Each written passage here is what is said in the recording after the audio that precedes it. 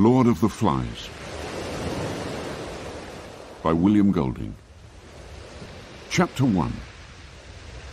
The Sound of the Shell. The boy with fair hair lowered himself down the last few feet of rock and began to pick his way towards the lagoon. Though he had taken off his school sweater and trailed it now from one hand, his grey shirt stuck to him, and his hair was plastered to his forehead. All round him the long scar smashed into the jungle was a bath of heat. He was clambering heavily among the creepers and broken trunks when a bird, a vision of red and yellow, flashed upwards with a witch-like cry. And this cry was echoed by another. "Hi!" it said. "Wait a minute!" The undergrowth at the side of the scar was shaken, and a multitude of raindrops fell pattering. "Wait a minute," the voice said. "I got caught up." The fair boy stopped and jerked his stockings with an automatic gesture that made the jungle seem, for a moment, like the home counties. The voice spoke again. "I can't hardly move with all these creeper things." The owner of the voice came backing out of the undergrowth so that twigs scratched on a greasy windbreaker. The naked crooks of his knees were plump, caught and scratched by thorns. He bent down, removed the thorns carefully, and turned round. He was shorter than the fair boy, and very fat.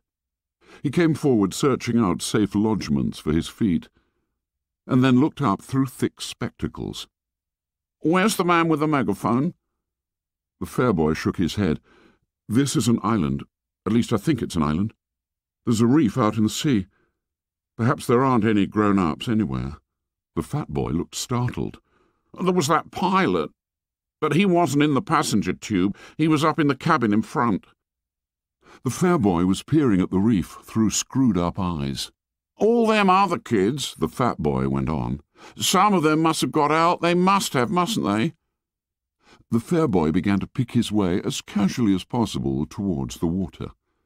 He tried to be offhand and not too obviously uninterested, but the fat boy hurried after him.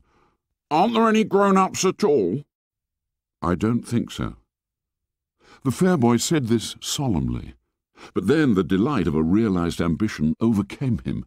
In the middle of the scar he stood on his head and grinned at the reversed fat boy. "No grown-ups." The fat boy thought for a moment. "That pilot." The fair boy allowed his feet to come down and sat on the steamy earth. "He must have flown off after he dropped us. He couldn't land here. Not in a plane with wheels."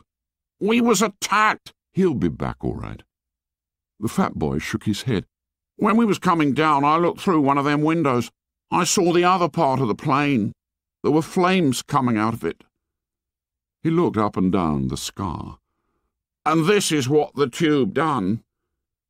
The fair boy reached out and touched the jagged end of a trunk. For a moment he looked interested. "What happened to it?" he asked. "Where's it got to now?" "That storm dragged it out to sea. It wasn't half dangerous with all them tree trunks falling. There must have been some kids still in it." He hesitated for a moment, then spoke again. "What's your name?" "Ralph." The fat boy waited to be asked his name in turn, but this proffer of acquaintance was not made. The fair boy, called Ralph, smiled vaguely, stood up, and began to make his way once more towards the lagoon.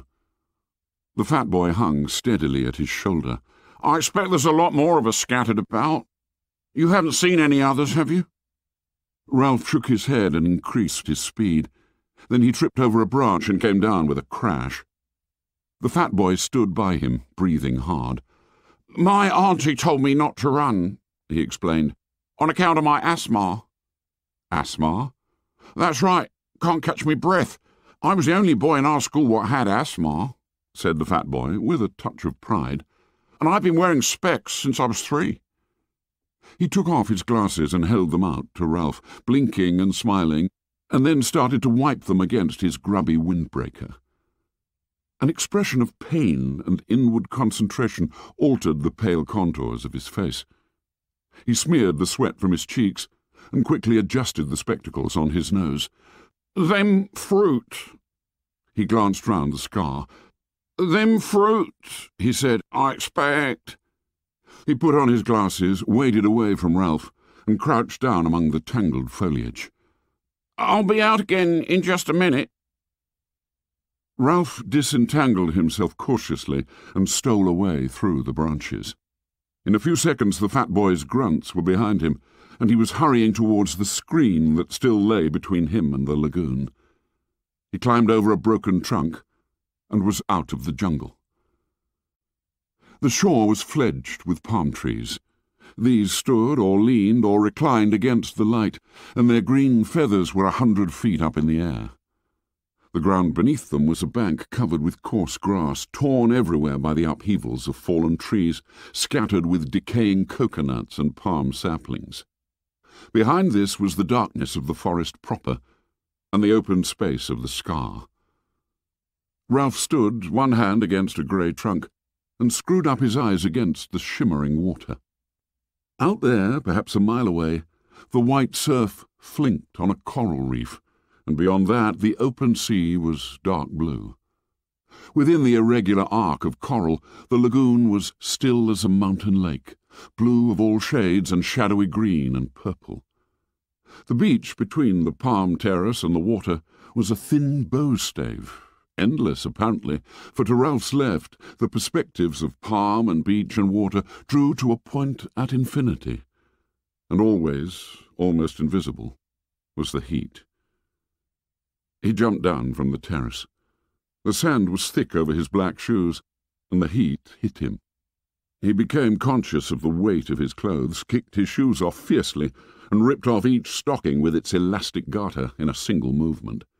Then he leapt back on the terrace, pulled off his shirt, and stood there among the skull-like coconuts, with green shadows from the palms and the forest sliding over his skin.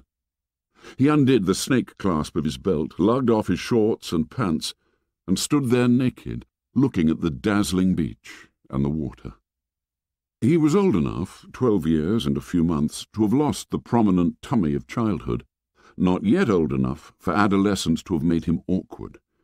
You could see now that he might make a boxer, as far as width and heaviness of shoulders went, but there was a mildness about his mouth and eyes that proclaimed no devil. He patted the palm trunk softly, and, forced at last to believe in the reality of the island, laughed delightedly again, and stood on his head.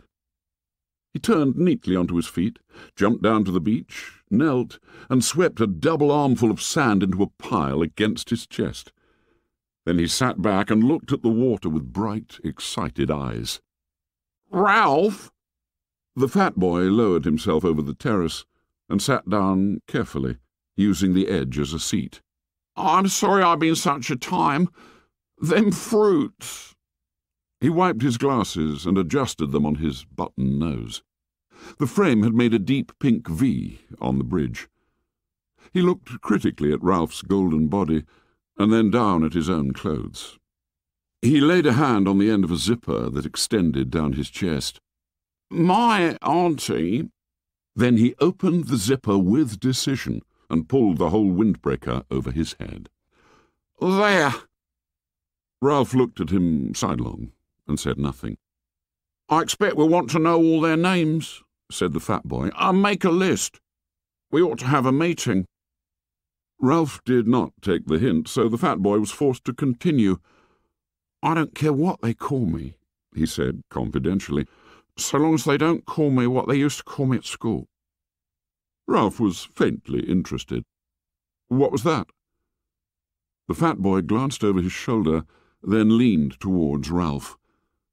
He whispered, "They used to call me Piggy."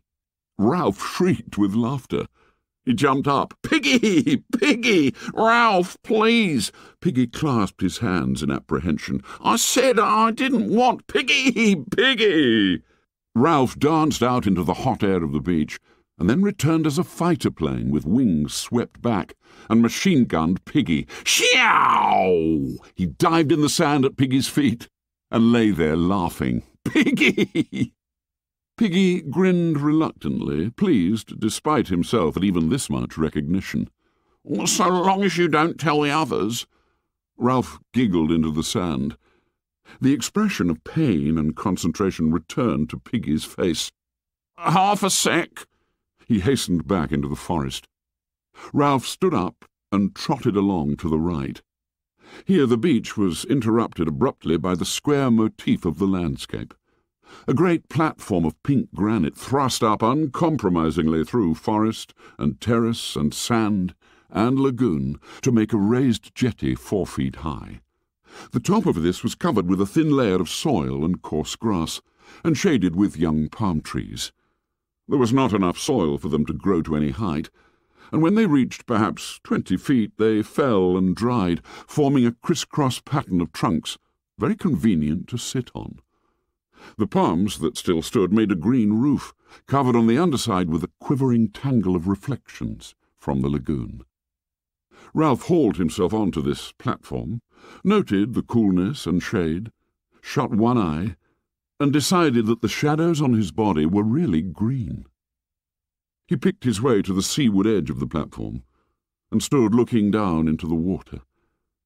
It was clear to the bottom and bright with the efflorescence of tropical weed and coral. A school of tiny glittering fish flicked hither and thither. Ralph spoke to himself, sounding the bass strings of delight. "Whizzo!" Beyond the platform there was more enchantment. Some act of God, a typhoon perhaps, or the storm that had accompanied his own arrival, had banked sand inside the lagoon, so that there was a long, deep pool in the beach, with a high ledge of pink granite at the further end. Ralph had been deceived before now by the specious appearance of depth in a beach pool, and he approached this one preparing to be disappointed.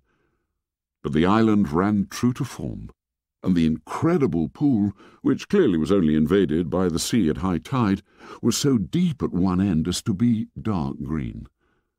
Ralph inspected the whole 30 yards carefully, and then plunged in. The water was warmer than his blood, and he might have been swimming in a huge bath.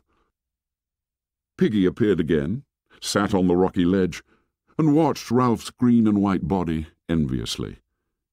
"You can't half swim, Piggy!" Piggy took off his shoes and socks, ranged them carefully on the ledge, and tested the water with one toe. "It's hot." "What did you expect?" "I didn't expect nothing. My auntie sucks to your auntie." Ralph did a surface dive and swam underwater with his eyes open. The sandy edge of the pool loomed up like a hillside. He turned over, holding his nose, and a golden light danced and shattered just over his face. Piggy was looking determined, and began to take off his shorts. Presently he was palely and fatly naked. He tiptoed down the sandy side of the pool, and sat there up to his neck in water, smiling proudly at Ralph. "Aren't you going to swim?" Piggy shook his head. "I can't swim. I wasn't allowed. My asthma." "Sucks to your asthma." Piggy bore this with a sort of humble patience. "You can't half swim well." Ralph paddled backwards down the slope, immersed his mouth, and blew a jet of water into the air. Then he lifted his chin and spoke. "I could swim when I was 5. Daddy taught me. He's a commander in the Navy. When he gets leave, he'll come and rescue us. What's your father?" Piggy flushed suddenly. "My dad's dead," he said quickly. "And my mum." He took off his glasses and looked vainly for something with which to clean them. "I used to live with my auntie. She kept a sweet shop. I used to get ever so many sweets, as many as I liked. When'll your dad rescue us?" "Soon as he can." Piggy rose dripping from the water and stood naked, cleaning his glasses with a sock. The only sound that reached them now through the heat of the morning was the long, grinding roar of the breakers on the reef. "How does he know we're here?" Ralph lolled in the water. Sleep enveloped him like the swathing mirages that were wrestling with the brilliance of the lagoon. "How does he know we're here?" "Because," thought Ralph, because. The roar from the reef became very distant. "They'd tell him at the airport." Piggy shook his head, put on his flashing glasses, and looked down at Ralph. "Not them. Didn't you hear what the pilot said about the atom bomb? They're all dead." Ralph pulled himself out of the water, stood facing Piggy, and considered this unusual problem. Piggy persisted. "This is an island, isn't it?" "I climbed a rock," said Ralph slowly, "and I think this is an island." "They're all dead," said Piggy, "and this is an island. Nobody don't know we're here. Your dad don't know? Nobody don't know." His lips quivered, and the spectacles were dimmed with mist.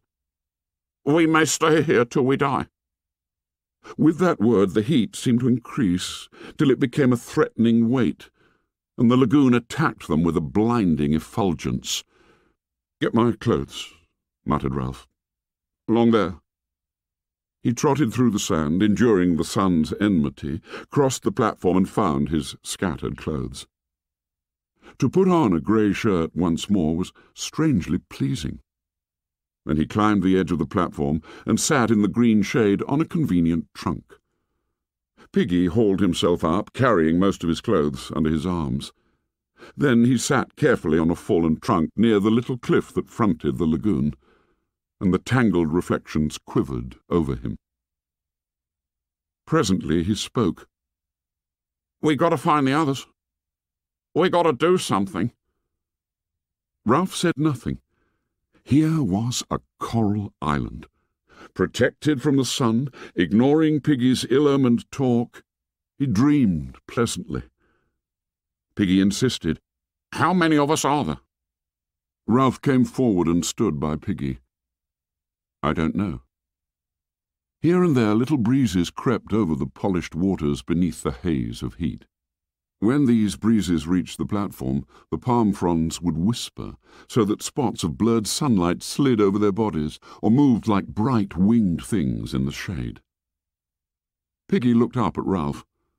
All the shadows on Ralph's face were reversed, green above, bright below, from the lagoon. A blur of sunlight was crawling across his hair. "We gotta do something." Ralph looked through him. Here, at last, was the imagined but never fully realized place leaping into real life. Ralph's lips parted in a delighted smile, and Piggy, taking this smile to himself as a mark of recognition, laughed with pleasure. "If it really is an island." "What's that?" Ralph had stopped smiling and was pointing into the lagoon. Something creamy lay among the ferny weeds. "A stone." "No, a shell." Suddenly Piggy was abubble with decorous excitement. "That's right, it's a shell. I've seen one like that before on someone's back wall. A conch, he called it. He used to blow it and then his mum would come. It's ever so valuable." Near to Ralph's elbow, a palm sapling leaned out over the lagoon. Indeed, the weight was already pulling a lump from the poor soil, and soon it would fall. He tore out the stem and began to poke about in the water, while the brilliant fish flicked away on this side and that. Piggy leaned dangerously. "Careful, you'll break it." "Shut up." Ralph spoke absently. The shell was interesting and pretty, and a worthy plaything, but the vivid phantoms of his daydream still interposed between him and Piggy, who in this context was an irrelevance. The palm sapling, bending, pushed the shell across the weeds. Ralph used one hand as a fulcrum and pressed down with the other till the shell rose, dripping, and Piggy could make a grab. Now the shell was no longer a thing seen but not to be touched. Ralph, too, became excited. Piggy babbled, "A conch, ever so expensive. I bet if you wanted to buy one you'd have to pay pounds and pounds and pounds. He had it on his garden wall, and my auntie—" Ralph took the shell from Piggy, and a little water ran down his arm.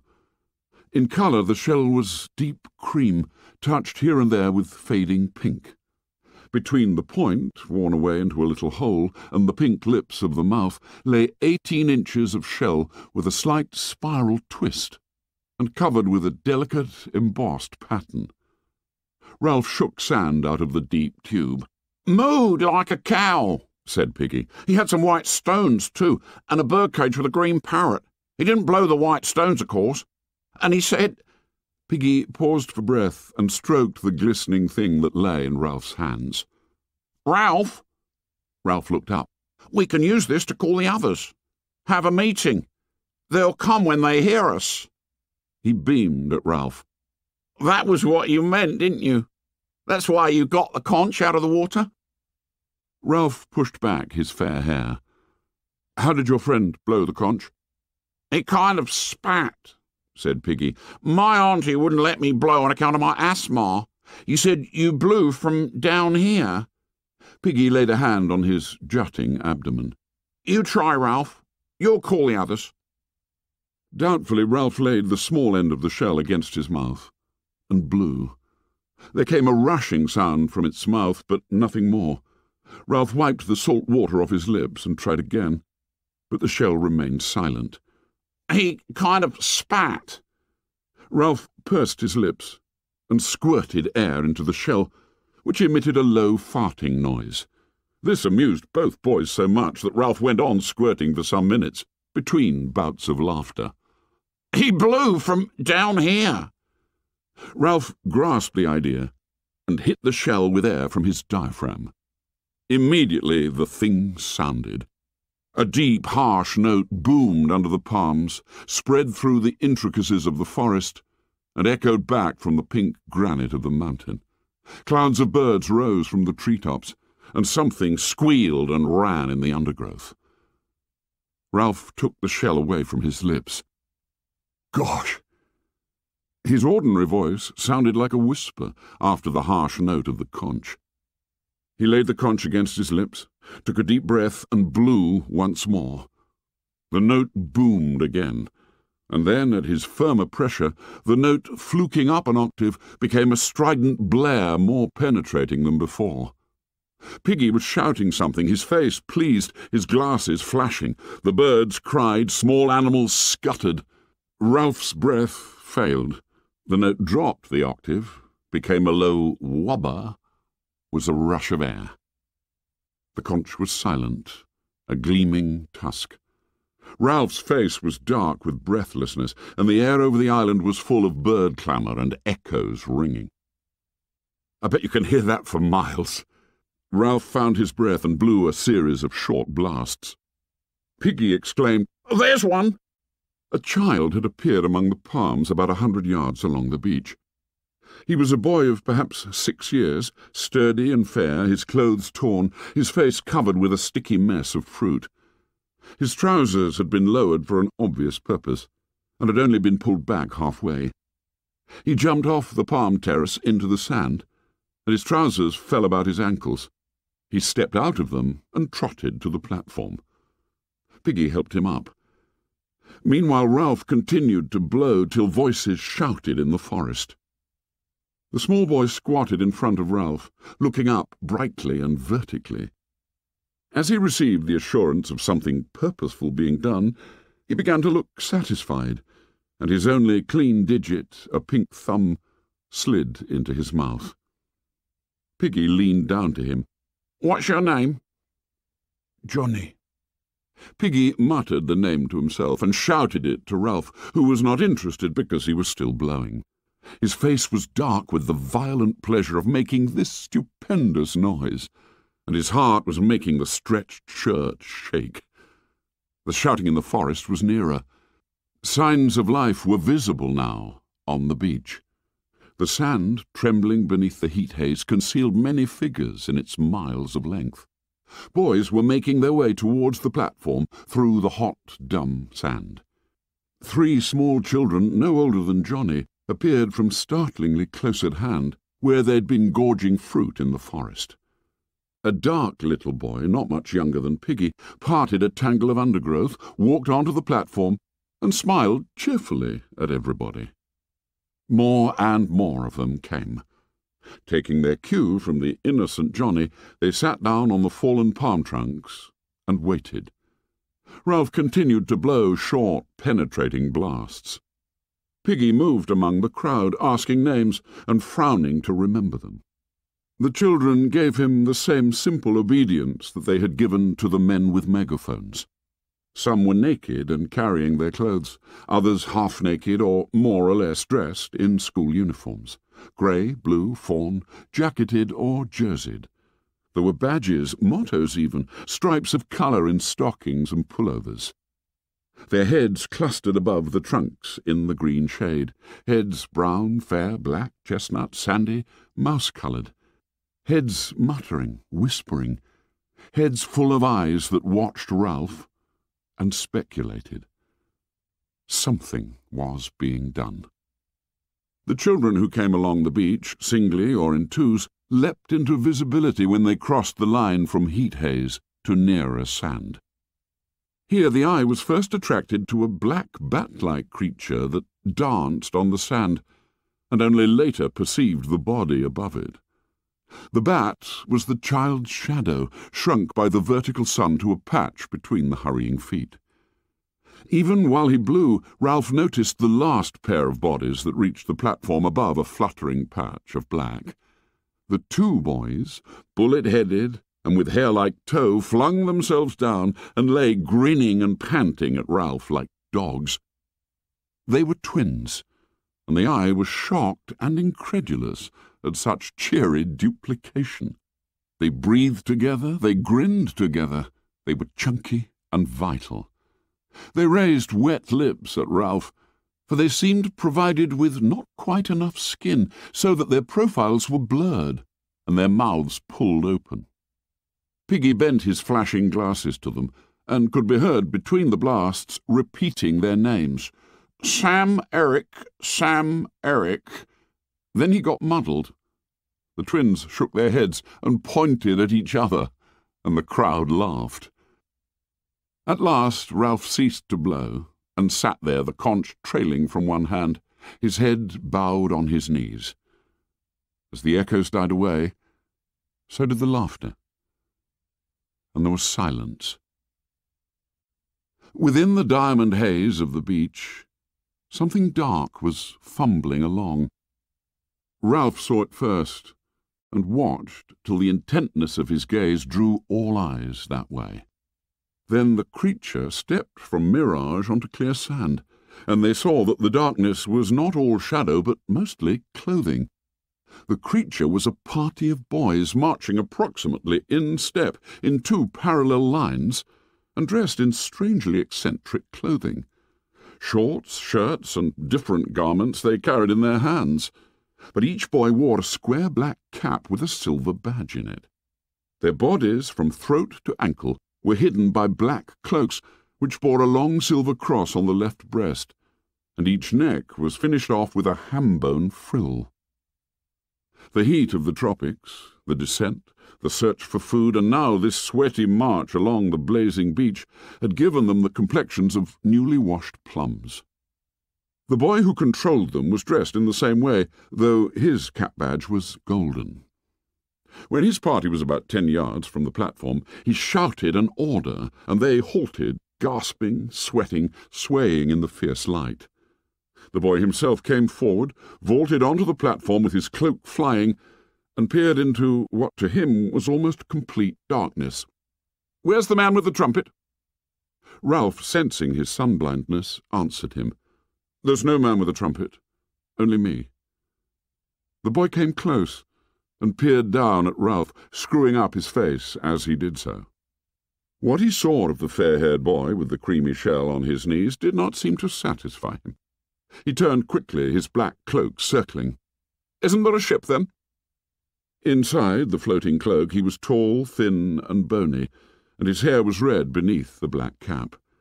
His face was crumpled and freckled, and ugly without silliness. Out of this face stared two light blue eyes, frustrated now, and turning, or ready to turn, to anger. "Isn't there a man here?"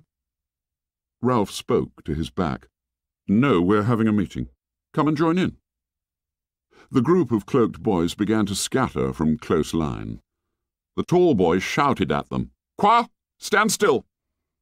Wearily obedient, the choir huddled into line and stood there swaying in the sun. Nonetheless, some began to protest faintly.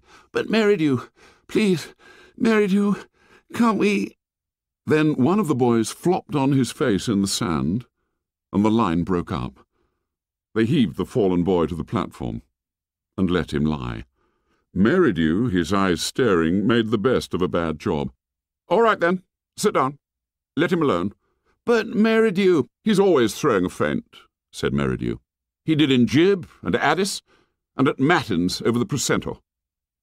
This last piece of shop brought sniggers from the choir, who perched like black birds on the criss-cross trunks and examined Ralph with interest. Piggy asked no names. He was intimidated by this uniformed superiority and the offhand authority in Merridew's voice. He shrank to the other side of Ralph and busied himself with his glasses.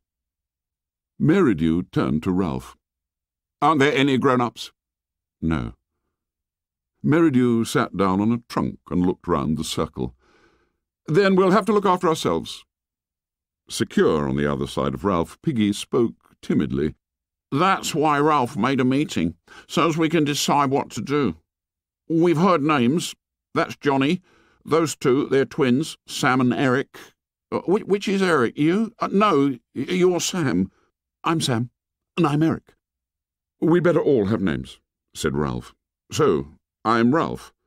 "We got most names," said Piggy. "Got 'em just now." "Kids' names," said Merridew. "Why should I be Jack? I'm Merridew." Ralph turned to him quickly. This was the voice of one who knew his own mind.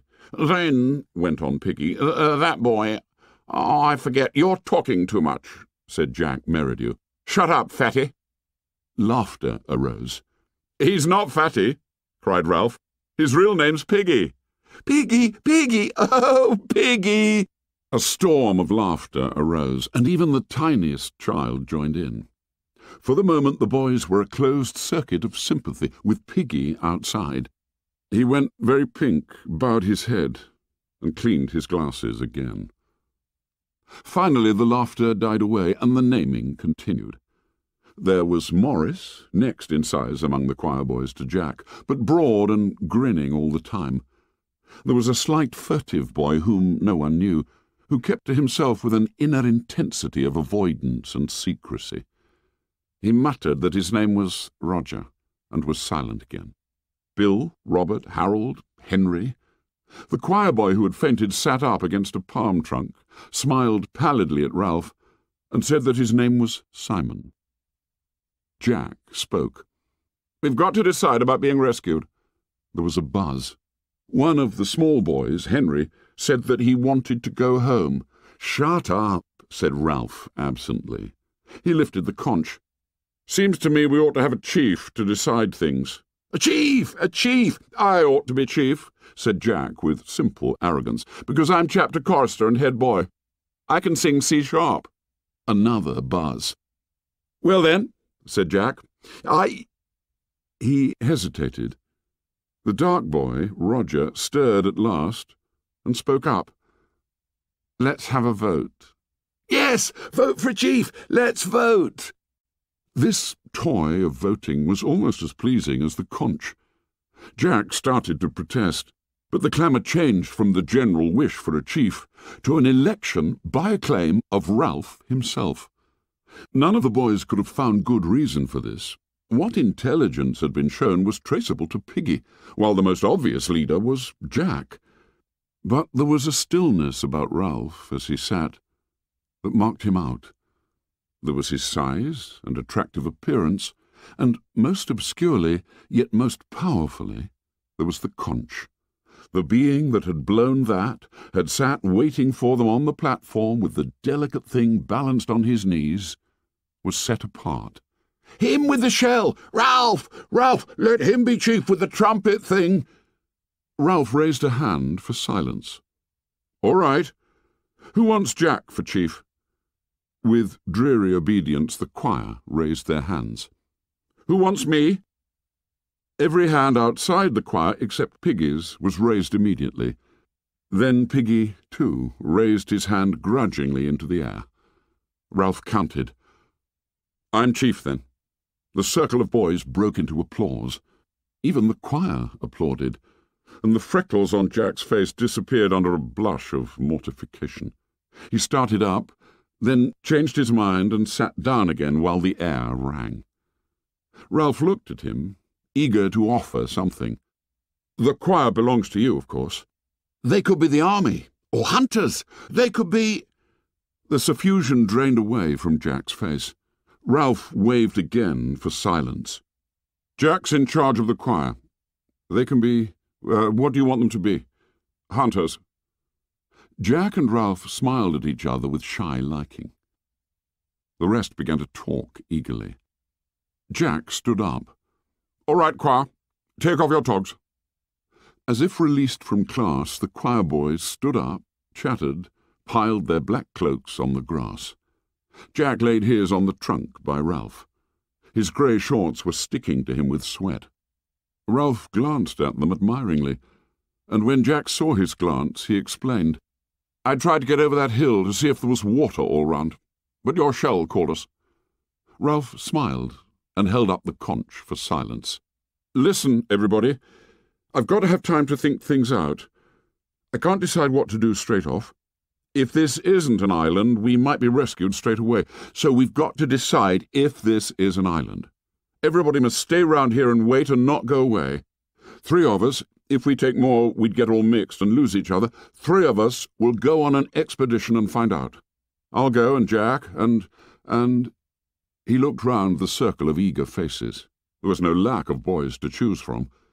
"And Simon." The boys round Simon giggled, and he stood up laughing a little. Now that the pallor of his faint was over, he was a skinny, vivid little boy, with a glance coming up from under a hut of straight hair that hung down black and coarse. He nodded at Ralph. "I'll come." "And I." Jack snatched from behind him a sizable sheath knife and clouted it into the trunk. The buzz rose and died away. Piggy stirred. "I'll come." Ralph turned to him. "You're no good on a job like this." "All the same—" "We don't want you," said Jack flatly. "3's enough." Piggy's glasses flashed. "I was with him when he found the conch. I was with him before anyone else was." Jack and the others paid no attention. There was a general dispersal. Ralph, Jack, and Simon jumped off the platform and walked along the sand past the bathing pool. Piggy hung bumbling behind them. "If Simon walks in the middle of us," said Ralph, "then we could talk over his head." The 3 of them fell into step. This meant that every now and then Simon had to do a double shuffle to catch up with the others. Presently Ralph stopped and turned back to Piggy. "Look." Jack and Simon pretended to notice nothing. They walked on. "You can't come." Piggy's glasses were misted again, this time with humiliation. "You told 'em, after what I said." His face flushed. His mouth trembled. "After I said I didn't want—" "What on earth are you talking about?" "About being called Piggy. I said I didn't care as long as they didn't call me Piggy, and I said not to tell, and then you went and said straight out." Stillness descended on them. Ralph, looking with more understanding at Piggy, saw that he was hurt and crushed. He hovered between the 2 courses of apology or further insult. "Better Piggy than Fatty," he said at last, with the directness of genuine leadership. "And anyway, I'm sorry if you feel like that. Now go back, Piggy, and take names. That's your job. So long." He turned and raced after the other 2. Piggy stood, and the rose of indignation faded slowly from his cheeks. He went back to the platform. The 3 boys walked briskly on the sand. The tide was low, and there was a strip of weed-strewn beach that was almost as firm as a road. A kind of glamour was spread over them and the scene, and they were conscious of the glamour, and made happy by it. They turned to each other, laughing excitedly, talking, not listening. The air was bright. Ralph, faced by the task of translating all this into an explanation, stood on his head and fell over. When they had done laughing, Simon stroked Ralph's arm shyly, and they had to laugh again. "Come on," said Jack presently. "We're explorers." "We'll go to the end of the island," said Ralph, "and look round the corner. If it is an island." Now, towards the end of the afternoon, the mirages were settling a little. They found the end of the island, quite distinct and not magicked out of shape or sense. There was a jumble of the usual squareness, with one great block sitting out in the lagoon. Seabirds were nesting there. "Like icing," said Ralph. "On a pink cake." "We shan't see round this corner," said Jack, "because there isn't one, only a slow curve, and you can see the rocks get worse." Ralph shaded his eyes and followed the jagged outline of the crags up towards the mountain. This part of the beach was nearer the mountain than any other that they had seen. "We'll try climbing the mountain from here," he said. "I should think this is the easiest way. There's less of that jungly stuff, and more pink rock. Come on." The three boys began to scramble up. Some unknown force had wrenched and shattered these cubes so that they lay askew, often piled diminishingly on each other. The most usual feature of the rock was a pink cliff surmounted by a skewed block, and that again surmounted, and that again, till the pinkness became a stack of balanced rock projecting through the looped fantasy of the forest creepers. Where the pink cliffs rose out of the ground there were often narrow tracks winding upwards. They could edge along them deep in the plant world, their faces to the rock. "What made this track?" Jack paused, wiping the sweat from his face. Ralph stood by him, breathless. "Men?" Jack shook his head. "Animals." Ralph peered into the darkness under the trees. The forest minutely vibrated. "Come on." The difficulty was not the steep ascent round the shoulders of rock, but the occasional plunges through the undergrowth to get to the next path. Here the roots and stems of creepers were in such tangles that the boys had to thread through them like pliant needles. Their only guide, apart from the brown ground and occasional flashes of light through the foliage, was the tendency of slope, whether this hole, laced as it was with cables of creeper, stood higher than that. Somehow they moved up. Immured in these tangles at perhaps their most difficult moment, Ralph turned with shining eyes to the others. "Wacko! Wizard!" "Smashing." The cause of their pleasure was not obvious. All three were hot, dirty, and exhausted. Ralph was badly scratched. The creepers were as thick as their thighs, and left little but tunnels for further penetration. Ralph shouted experimentally, and they listened to the muted echoes. "This is real exploring," said Jack. "I bet nobody's been here before." "We ought to draw a map," said Ralph. "Only we haven't any paper." "We could make scratches on bark," said Simon, "and rub black stuff in." Again the solemn communion of shining eyes in the gloom. "Wacko! Wizard!" There was no place for standing on one's head. This time Ralph expressed the intensity of his emotion by pretending to knock Simon down, and soon they were a happy, heaving pile in the underdusk. When they had fallen apart, Ralph spoke first. "Got to get on." The pink granite of the next cliff was further back from the creepers and trees, so that they could trot up the path.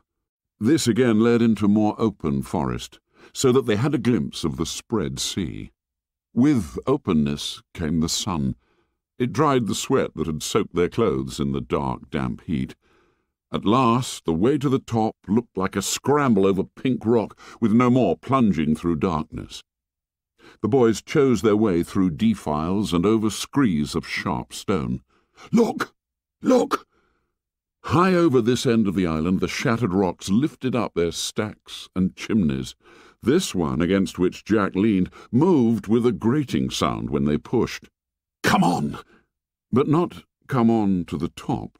The assault on the summit must wait while the three boys accepted this challenge. The rock was as large as a small motor car. "Heave!" Sway back and forth, catch the rhythm. "Heave!"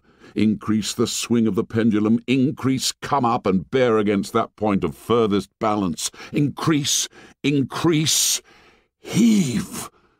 The great rock loitered, poised on one toe, decided not to return, moved through the air, fell, struck, turned over, leapt droning through the air, and smashed a deep hole in the canopy of the forest.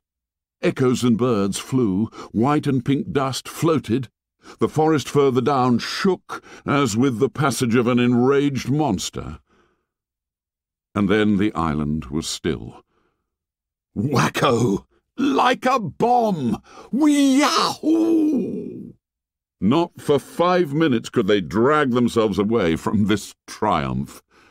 But they left at last.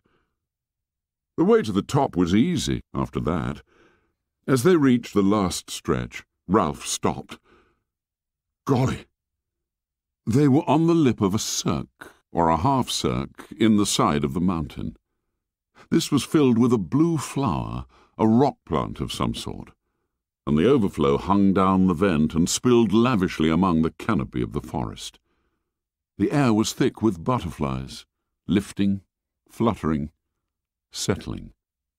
Beyond the cirque was the square top of the mountain, and soon they were standing on it. They had guessed before that this was an island, clambering among the pink rocks with the sea on either side and the crystal heights of air. They had known by some instinct that the sea lay on every side. But there seemed something more fitting in leaving the last word till they stood on the top and could see a circular horizon of water. Ralph turned to the others. This belongs to us.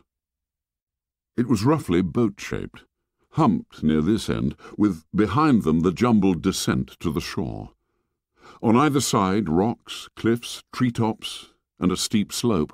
Forward there, the length of the boat, a tamer descent, tree-clad, with hints of pink. And then the jungly flat of the island, dense green, but drawn at the end to a pink tail. There, where the island petered out in water, was another island, a rock almost detached, standing like a fort facing them across the green, with one bold pink bastion. The boys surveyed all this, then looked out to sea. They were high up, and the afternoon had advanced. The view was not robbed of sharpness by mirage. That's a reef, a coral reef. I've seen pictures like that. The reef enclosed more than one side of the island, lying perhaps a mile out, and parallel to what they now thought of as their beach. The coral was scribbled in the sea, as though a giant had bent down to reproduce the shape of the island in a flowing chalk line, but tired before he had finished. Inside was peacock water, rocks and weed showing as in an aquarium. Outside was the dark blue of the sea. The tide was running, so that long streaks of foam tailed away from the reef, and for a moment they felt that the boat was moving steadily astern. Jack pointed down. That's where we landed. Beyond falls and cliffs, there was a gash visible in the trees. There were the splintered trunks, and then the drag, leaving only a fringe of palm between the scar and the sea. There, too, jutting into the lagoon, was the platform, with insect-like figures moving near it. Ralph sketched a twining line from the bald spot on which they stood, down a slope, a gully, through flowers, round, and down to the rock where the scar started. That's the quickest way back. Eyes shining, mouths open, triumphant, they savoured the right of domination. They were lifted up, were friends. There's no village smoke, and no boats, said Ralph wisely. We'll make sure later, but I think it's uninhabited. We'll get food, cried Jack. Hunt, catch things, until they fetch us. Simon looked at them both, saying nothing, but nodding till his black hair flopped backwards and forwards. His face was glowing. Ralph looked down the other way, where there was no reef. Steeper, said Jack. Ralph made a cupping gesture. That bit of forest down there, the mountain holds it up. Every coign of the mountain held up trees, flowers and trees. Now the forest stirred, roared, flailed. The nearest acres of rock flowers fluttered, and for half a minute the breeze blew cool on their faces. Ralph spread his arms. All ours. They laughed and tumbled and shouted on the mountain. "I'm hungry." When Simon mentioned his hunger, the others became aware of theirs. "Come on," said Ralph. "We've found out what we wanted to know." They scrambled down a rock slope, dropped among flowers, and made their way under the trees. Here they paused and examined the bushes around them curiously. Simon spoke first. "Like candles. Candle bushes. Candle buds." The bushes were dark evergreen and aromatic, and the many buds were waxen green and folded up against the light. Jack slashed at one with his knife, and the scent spilled over them. "Candle buds?" "You couldn't light them," said Ralph. "They just looked like candles." "Green candles," said Jack contemptuously. "We can't eat them. Come on." They were in the beginnings of the thick forest, plonking with weary feet on a track, when they heard the noises, squeakings, and the hard strike of hoofs on a path. As they pushed forward, the squeaking increased till it became a frenzy. They found a piglet caught in a curtain of creepers, throwing itself at the elastic traces in all the madness of extreme terror. Its voice was thin, needle-sharp, and insistent. The three boys rushed forward, and Jack drew his knife again with a flourish. He raised his arm in the air. There came a pause, a hiatus. The pig continued to scream and the creepers to jerk, and the blade continued to flash at the end of a bony arm. The pause was only long enough for them to realize what an enormity the downward stroke would be. Then the piglet tore loose from the creepers and scurried into the undergrowth. They were left looking at each other and the place of terror. Jack's face was white under the freckles. He noticed that he still held the knife aloft, and brought his arm down, replacing the blade in the sheath.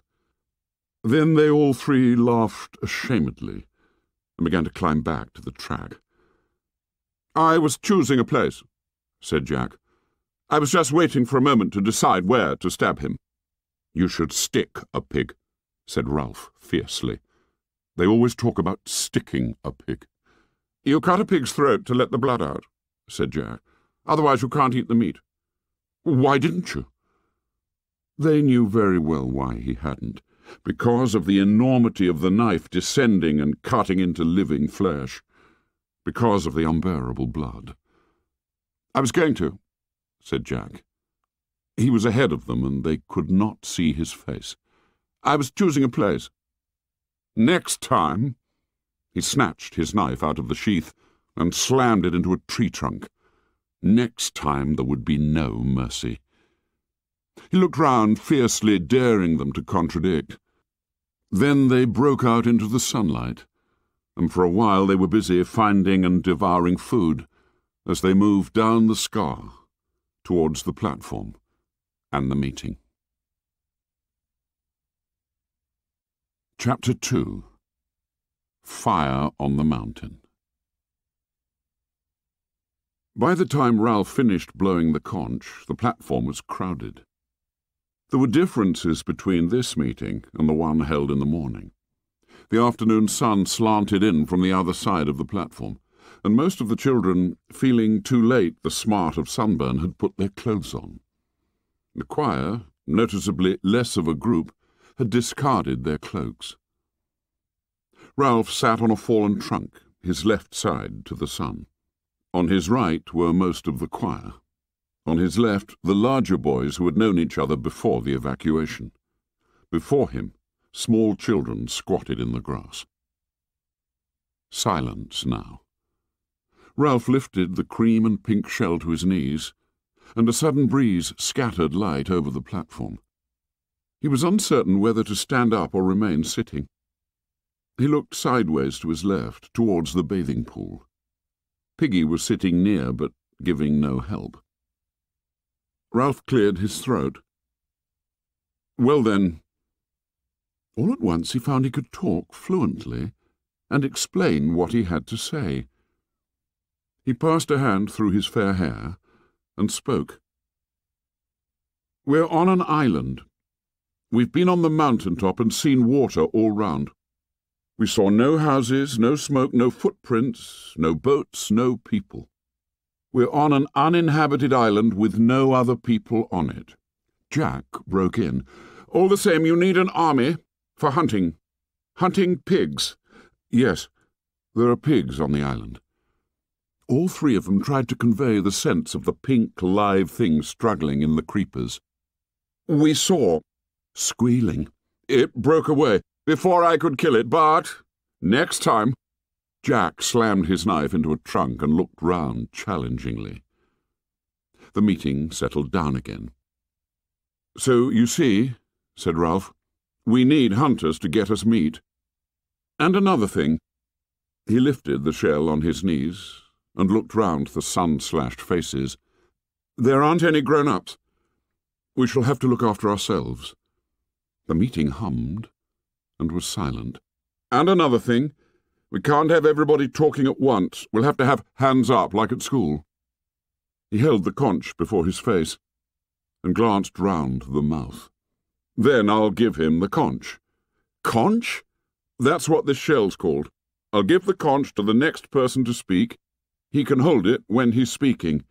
But, look, and he won't be interrupted except by me. Jack was on his feet. We'll have rules, he cried excitedly. Lots of rules. Then when anyone breaks them, wee-hoo, whack-o, bong, doink. Ralph felt the conch lifted from his lap. Then Piggy was standing cradling the great cream shell, and the shouting died down. Jack, left on his feet, looked uncertainly at Ralph, who smiled and patted the log. Jack sat down. Piggy took off his glasses and blinked at the assembly while he wiped them on his shirt. You're hindering Ralph. You're not letting him get to the most important thing. He paused effectively. Who knows we're here? Eh? They knew at the airport. The man with the trumpet thing. My dad. Piggy put on his glasses. Nobody knows where we are, said Piggy. He was paler than before and breathless. Perhaps they knew where we was going to, and perhaps not. But they don't know where we are, 'cause we never got there. He gaped at them for a moment, then swayed and sat down. Ralph took the conch from his hands. That's what I was going to say, he went on. When you all... He gazed at their intent faces. The plane was shot down in flames. Nobody knows where we are. We may be here a long time. The silence was so complete that they could hear the fetch and miss of Piggy's breathing. The sun slanted in and lay golden over half the platform. The breezes that on the lagoon had chased their tails like kittens were finding their way across the platform and into the forest. Ralph pushed back the tangle of fair hair that hung on his forehead. So we may be here a long time. Nobody said anything. He grinned suddenly. But this is a good island. We, Jack, Simon and me, we climbed the mountain. It's wizard. There's food and drink and rocks, blue flowers. Piggy, partly recovered, pointed to the conch in Ralph's hands, and Jack and Simon fell silent. Ralph went on. While we're waiting, we can have a good time on this island. He gesticulated widely. It's like in a book. At once there was a clamour. Treasure Island! Swallows and Amazons! Coral Island! Ralph waved the conch. This is our island. It's a good island. Until the grown-ups come to fetch us, we'll have fun. Jack held out his hand for the conch. There's pigs, he said. There's food and bathing water in that little stream along there, and everything. Didn't anyone find anything else? He handed the conch back to Ralph and sat down. Apparently no one had found anything. The older boys first noticed the child when he resisted. There was a group of little boys urging him forward, and he did not want to go. He was a shrimp of a boy, about 6 years old, and one side of his face was blotted out by a mulberry-coloured birthmark. He stood now, warped out of the perpendicular by the fierce light of publicity, and he bored into the coarse grass with one toe. He was muttering and about to cry. The other little boys, whispering but serious, pushed him towards Ralph. "All right," said Ralph. "Come on, then." The small boy looked round in panic. "Speak up." The small boy held out his hands for the conch, and the assembly shouted with laughter. At once he snatched back his hands and started to cry. "Let him have the conch," shouted Piggy. "Let him have it." At last Ralph induced him to hold the shell, but by then the blow of laughter had taken away the child's voice. Piggy knelt by him, one hand on the great shell, listening and interpreting to the assembly. "He wants to know what you're going to do about the snake thing." Ralph laughed, and the other boys laughed with him. The small boy twisted further into himself. "Tell us about the snake thing." "Now he says it was a beastie." "Beastie?" "A snake thing, ever so big. He saw it." "Where?" "In the woods." Either the wandering breezes, or perhaps the decline of the sun, allowed a little coolness to lie under the trees.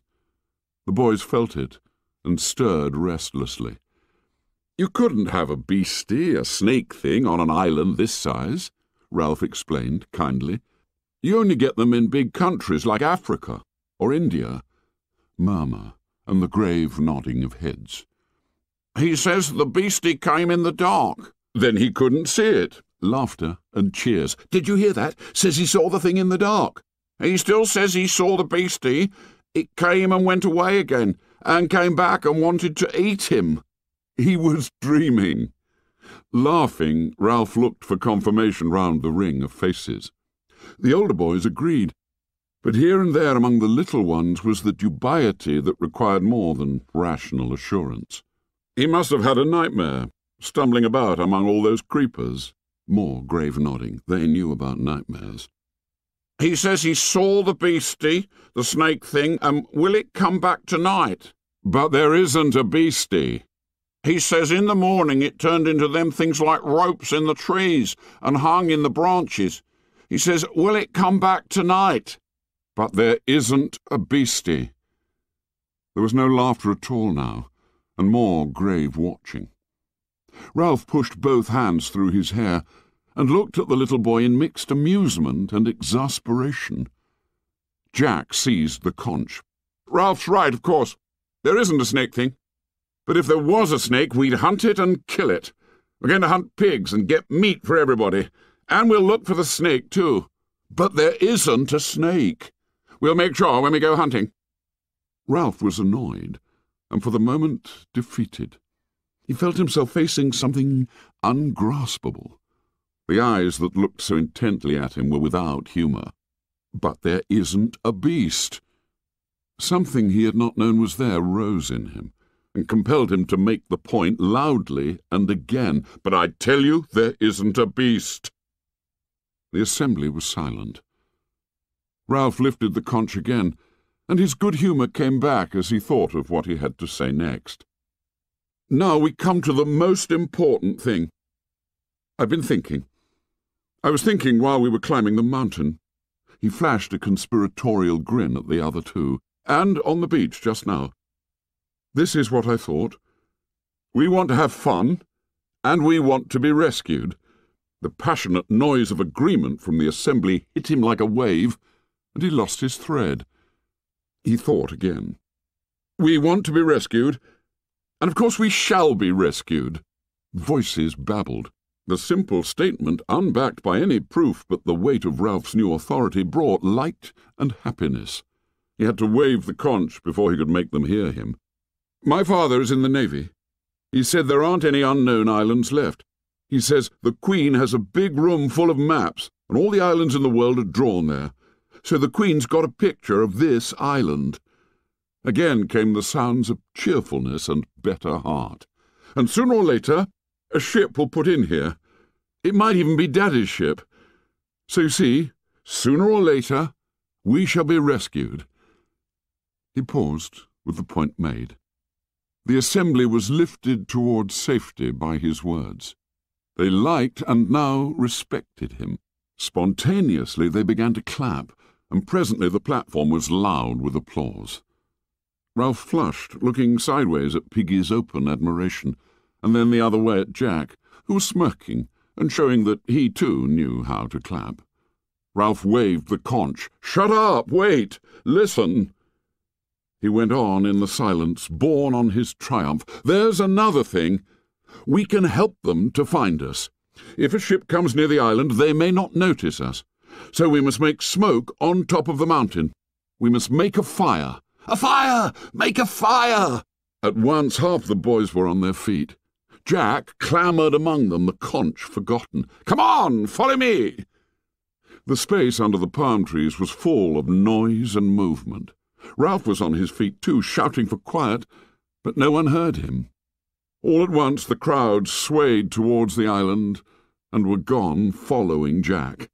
Even the tiny children went and did their best among the leaves and broken branches. Ralph was left holding the conch, with no one but Piggy. Piggy's breathing was quite restored. "Like kids," he said scornfully, "acting like a crowd of kids."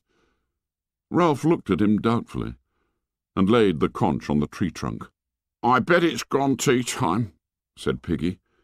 "What do you think they're going to do on that mountain?" He caressed the shell respectfully, then stopped and looked up. "Ralph! Hey, where are you going?" Ralph was already clambering over the first smashed swathes of the scar.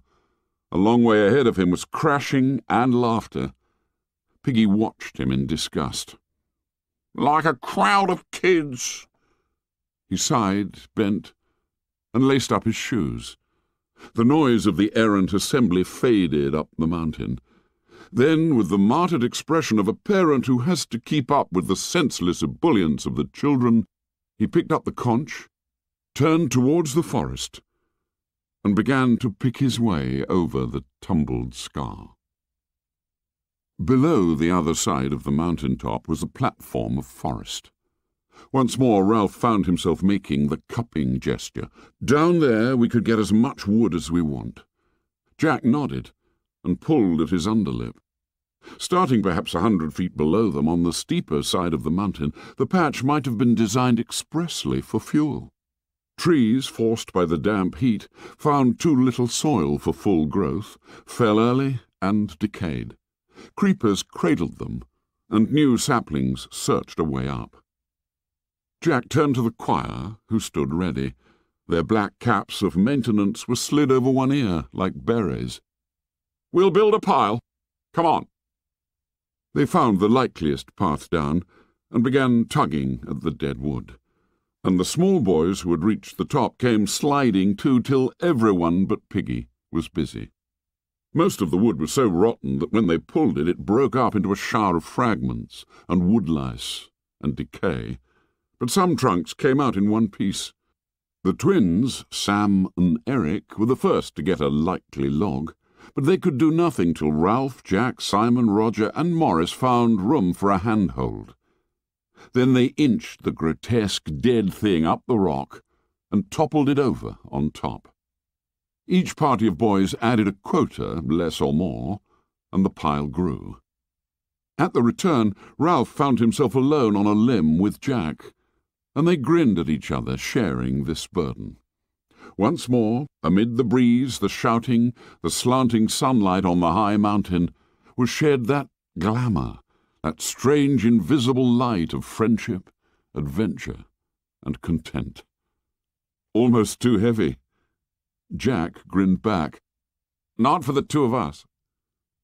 Together, joined in effort by the burden, they staggered up the last steep of the mountain.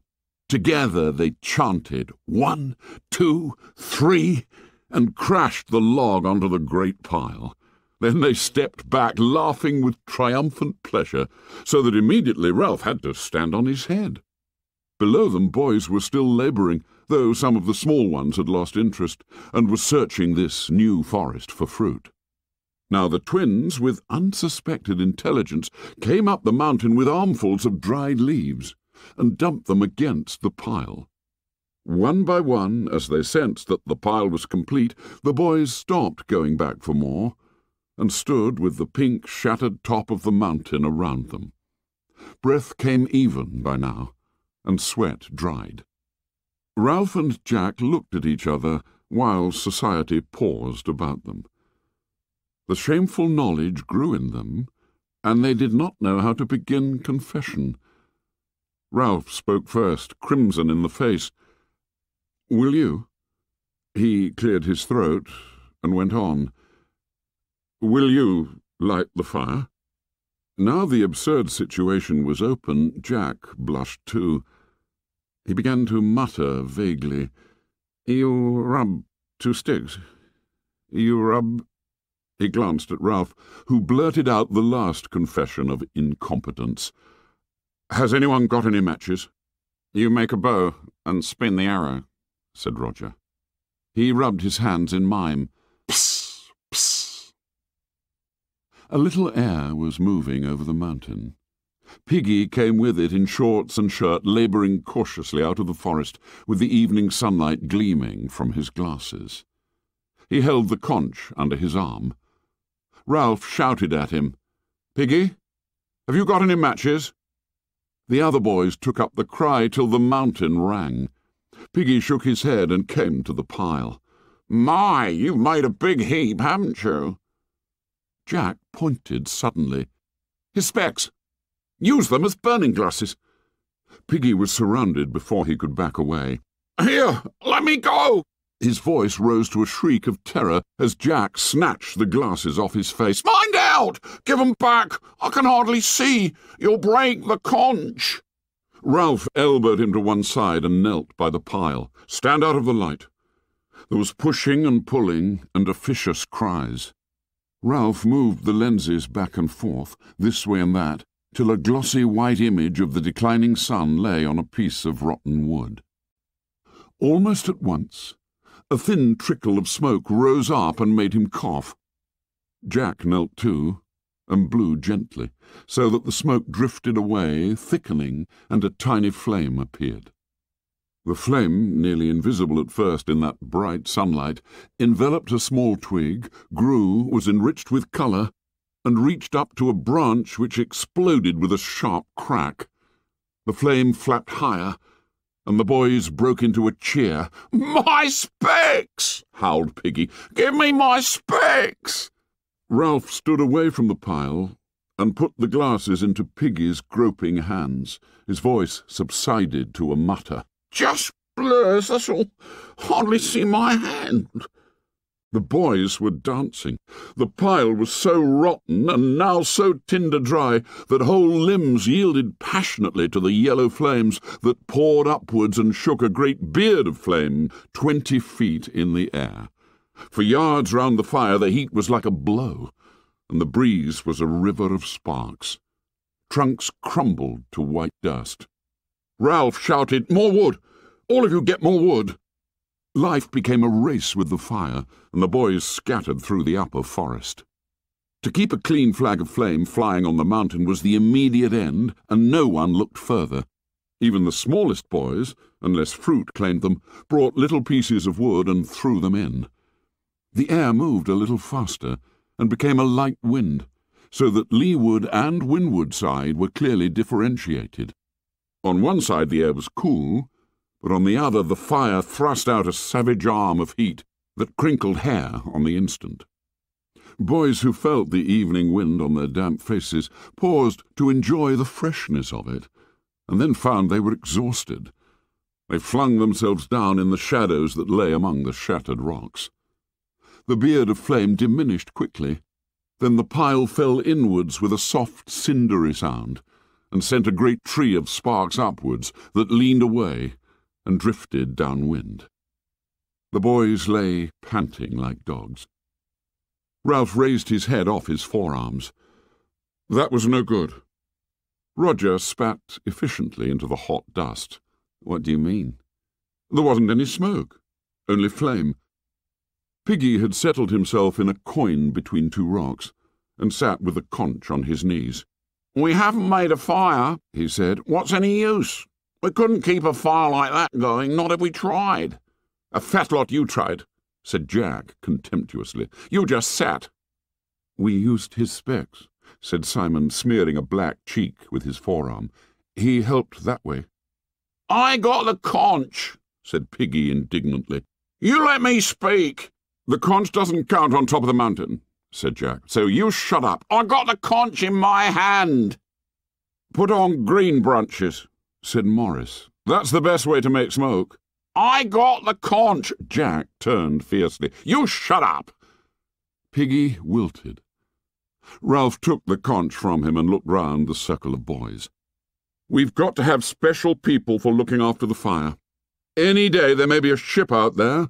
He waved his arm at the taut wire of the horizon. "And if we have a signal going, they'll come and take us off. And another thing, we ought to have more rules. Where the conch is, that's a meeting. The same up here as down there." They assented. Piggy opened his mouth to speak, caught Jack's eye, and shut it again. Jack held out his hands for the conch and stood up, holding the delicate thing carefully in his sooty hands. "I agree with Ralph. We've got to have rules and obey them. After all, we're not savages. We're English, and the English are best at everything. So we've got to do the right things." He turned to Ralph. "Ralph, I'll split up the choir, my hunters, that is, into groups, and we'll be responsible for keeping the fire going." This generosity brought a spatter of applause from the boys, so that Jack grinned at them, then waved the conch for silence. "We'll let the fire burn out now. Who would see smoke at night time anyway? And we can start the fire again whenever we like. Altos, you can keep the fire going this week, and trebles the next." The assembly assented gravely. "And we'll be responsible for keeping a lookout, too. If we see a ship out there," they followed the direction of his bony arm with their eyes, "we'll put green branches on. Then there'll be more smoke." They gazed intently at the dense blue of the horizon, as if a little silhouette might appear there at any moment. The sun in the west was a drop of burning gold that slid nearer and nearer the sill of the world. All at once they were aware of the evening as the end of light and warmth. Roger took the conch and looked round at them gloomily. "I've been watching the sea. There hasn't been the trace of a ship. Perhaps we'll never be rescued." A murmur rose and swept away. Ralph took back the conch. "I said before, we'll be rescued sometime. We've just got to wait, that's all." Daring, indignant Piggy took the conch. "That's what I said. I said about our meetings and things, and then you said shut up." His voice lifted into the whine of virtuous recrimination. They stirred and began to shout him down. "You said you wanted a small fire, and you've been and built a pile like a hayrick. If I say anything," cried Piggy with bitter realism, "you say shut up. But if Jack or Morris or Simon—" He paused in the tumult, standing, looking beyond them and down the unfriendly side of the mountain to the great patch where they had found dead wood. Then he laughed so strangely that they were hushed, looking at the flash of his spectacles in astonishment. They followed his gaze to find the sour joke. "You got your small fire all right." Smoke was rising here and there among the creepers that festooned the dead or dying trees. As they watched, a flash of fire appeared at the root of one wisp, and then the smoke thickened. Small flames stirred at the bole of a tree and crawled away through leaves and brushwood, dividing and increasing. One patch touched a tree trunk and scrambled up like a bright squirrel. The smoke increased, sifted, rolled outwards. The squirrel leapt on the wings of the wind and clung to another standing tree, eating downwards. Beneath the dark canopy of leaves and smoke, the fire laid hold on the forest and began to gnaw. Acres of black and yellow smoke rolled steadily towards the sea. At the sight of the flames and the irresistible course of the fire, the boys broke into shrill, excited cheering. The flames, as though they were a kind of wildlife, crept as a jaguar creeps on its belly towards a line of birch-like saplings that fledged an outcrop of the pink rock. They flapped at the first of the trees, and the branches grew a brief foliage of fire. The heart of flame leapt nimbly across the gap between the trees, and then went swinging and flaring along the whole row of them. Beneath the capering boys, a quarter of a mile square of forest was savage with smoke and flame. The separate noises of the fire merged into a drum roll that seemed to shake the mountain. "You caught your small fire, all right." Startled, Ralph realized that the boys were falling still and silent, feeling the beginnings of awe at the power set free below them. The knowledge and the awe made him savage. "Oh, shut up." "I got the conch," said Piggy in a hurt voice. "I got a right to speak." They looked at him with eyes that lacked interest in what they saw, and cocked ears at the drum roll of the fire. Piggy glanced nervously into hell, and cradled the conch. "We got to let that burn out now, and that was our firewood." He licked his lips. "There ain't nothing we can do. We ought to be more careful. I'm scared." Jack dragged his eyes away from the fire. "You're always scared, yah, fatty." "I got the conch," said Piggy bleakly. He turned to Ralph. "I got the conch, ain't I, Ralph?" Unwillingly, Ralph turned away from the splendid, awful sight. "What's that?" "The conch. I got a right to speak." The twins giggled together. "We wanted smoke. Now look." A pall stretched for miles away from the island. All the boys except Piggy started to giggle. Presently they were shrieking with laughter. Piggy lost his temper. "I got a conch. Just you listen. The first thing we ought to have made was shelters down there by the beach. It wasn't half cold down there in the night. But the first time Ralph says fire, you goes howling and screaming up this here mountain like a pack of kids." By now they were listening to the tirade. "How can you expect to be rescued if you don't put first things first and act proper?" He took off his glasses and made as if to put down the conch, but the sudden motion towards it of most of the older boys changed his mind. He tucked the shell under his arm and crouched back on a rock. "Then, when you get here, you build a bonfire that isn't no use. Now you've been and set the whole island on fire. Won't we look funny if the whole island burns up? Cooked fruit, that's what we'll have to eat. And roast pork, and that's nothing to laugh at. You said Ralph was chief, and you don't give him time to think. And when he says something, you rush off like... He paused for breath, and the fire growled at them. "And that's not all. Them kids, the little uns, who took any notice of them? Who knows how many we got?" Ralph took a sudden step forward. "I told you to. I told you to get a list of names." "How could I?" cried Piggy indignantly. "All by myself. They waited for 2 minutes, then they fell in the sea. They went into the forest. They just scattered everywhere. How was I to know which was which?" Ralph licked his pale lips. "Then you don't know how many of us there ought to be?" "How could I, with them little uns running round like insects? Then when you three came back, as soon as you said make a fire, they all ran away, and I never had a chance." "That's enough," said Ralph sharply, and snatched back the conch. "If you didn't, you didn't." "Then you come up here and pinch my specs." Jack turned on him. "You shut up. And them little uns was wandering about down there where the fire is. How do you know they aren't still there?" Piggy stood up and pointed to the smoke and flames. A murmur rose among the boys and died away. Something strange was happening to Piggy, for he was gasping for breath. "That little un," gasped Piggy. "Him with the mark on his face. I don't see him. Where is he now?" The crowd was as silent as death. "Him that talked about the snakes. He was down there." A tree exploded in the fire like a bomb. Tall swathes of creepers rose for a moment into view, agonized, and went down again. The little boys screamed at them, "Snakes! Snakes! Look at the snakes!"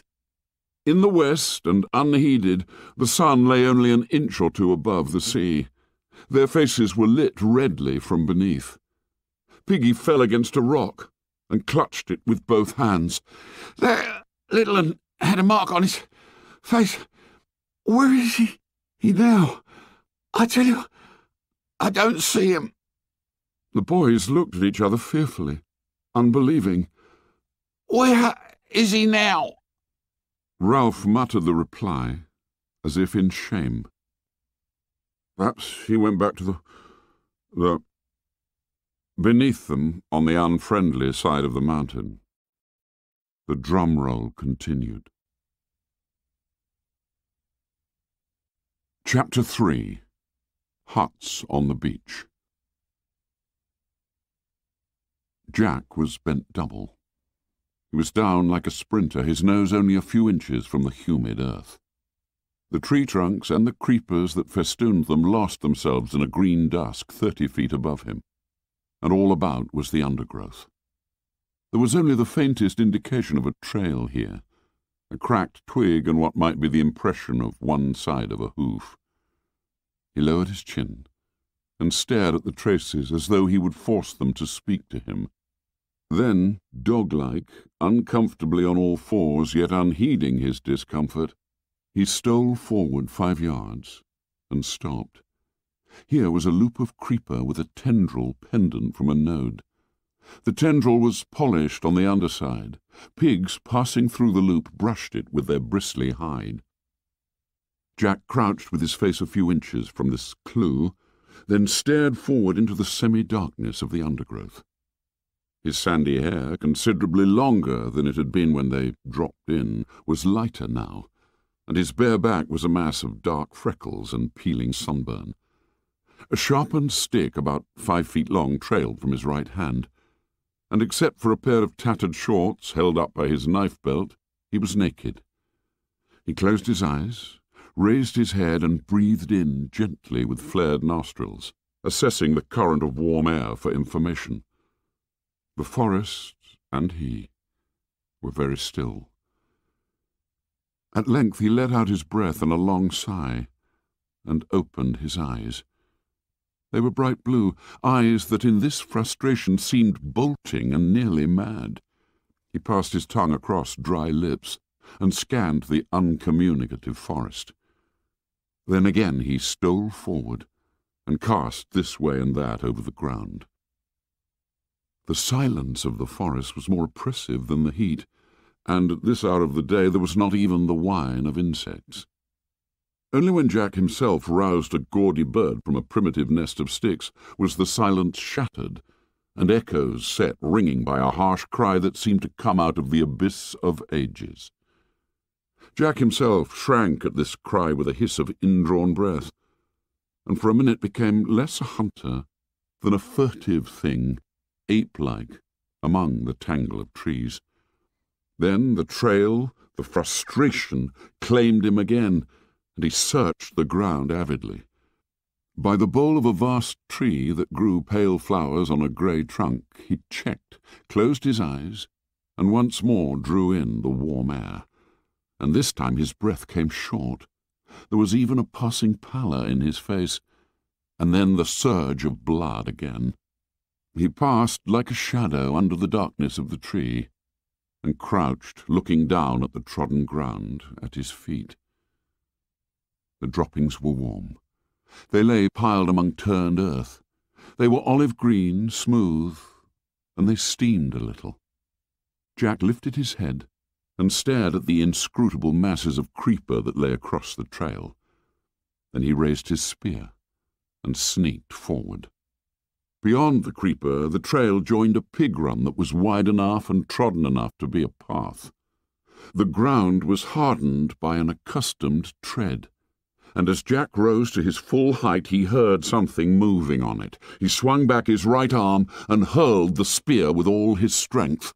From the pig run came the quick, hard patter of hoofs, a castanet sound, seductive, maddening, the promise of meat. He rushed out of the undergrowth and snatched up his spear. The pattering of pigs' trotters died away in the distance. Jack stood there, streaming with sweat, streaked with brown earth, stained by all the vicissitudes of a day's hunting. Swearing, he turned off the trail and pushed his way through until the forest opened a little, and instead of bald trunks supporting a dark roof, there were light grey trunks and crowns of feathery palm. Beyond these was the glitter of the sea, and he could hear voices. Ralph was standing by a contraption of palm trunks and leaves, a rude shelter that faced the lagoon and seemed very near to falling down. He did not notice when Jack spoke. "Got any water?" Ralph looked up, frowning from the complication of leaves. He did not notice Jack even when he saw him. "I said, have you got any water? I'm thirsty."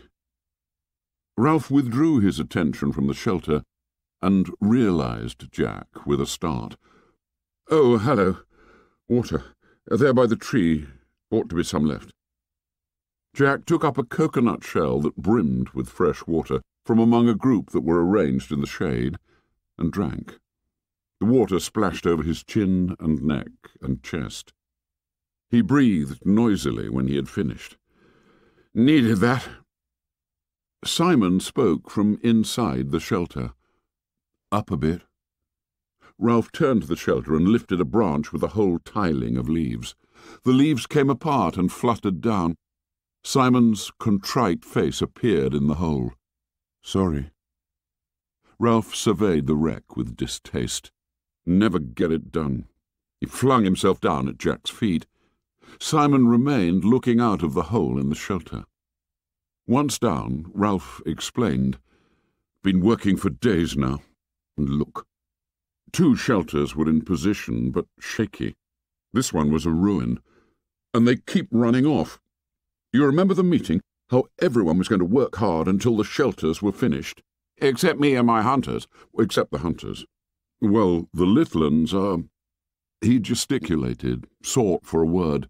"They're hopeless. The older ones aren't much better. Do you see? All day I've been working with Simon, no one else. They're off bathing or eating or playing." Simon poked his head out carefully. "You're chief. You tell 'em off." Ralph lay flat and looked up at the palm trees and the sky. "Meetings. Don't we love meetings? Every day, twice a day, we talk." He got on one elbow. "I bet if I blew the conch this minute they'd come running. Then we'd be, very solemn, and someone would say we ought to build a jet or a submarine or a TV set. When the meeting was over, they'd work for 5 minutes, then wander off or go hunting." Jack flushed. "We want meat." "Well, we haven't got any yet, and we want shelters. Besides, the rest of your hunters came back hours ago. They've been swimming." "I went on," said Jack. "I let them go. I had to go on. He tried to convey the compulsion to track down and kill that was swallowing him up. I went on. I thought, by myself..." The madness came into his eyes again. "I thought I might kill, but you didn't. I thought I might." Some hidden passion vibrated in Ralph's voice. "But you haven't yet." His invitation might have passed as casual were it not for the undertone. "You wouldn't care to help with the shelters, I suppose?" "We want meat, and we don't get it." Now the antagonism was audible. "But I shall, next time. I've got to get a barb on this spear. We wounded a pig and the spear fell out. If we could only make barbs. We need shelters." Suddenly Jack shouted in rage, "Are you accusing—" "All I'm saying is we've worked dashed hard. That's all." They were both red in the face and found looking at each other difficult. Ralph rolled on his stomach and began to play with the grass. "If it rains like when we dropped in, we'll need shelters all right. And then another thing, we need shelters because of the—" He paused for a moment, and they both pushed their anger away. Then he went on with the safe, changed subject. "You've noticed, haven't you?" Jack put down his spear and squatted. "Noticed what?"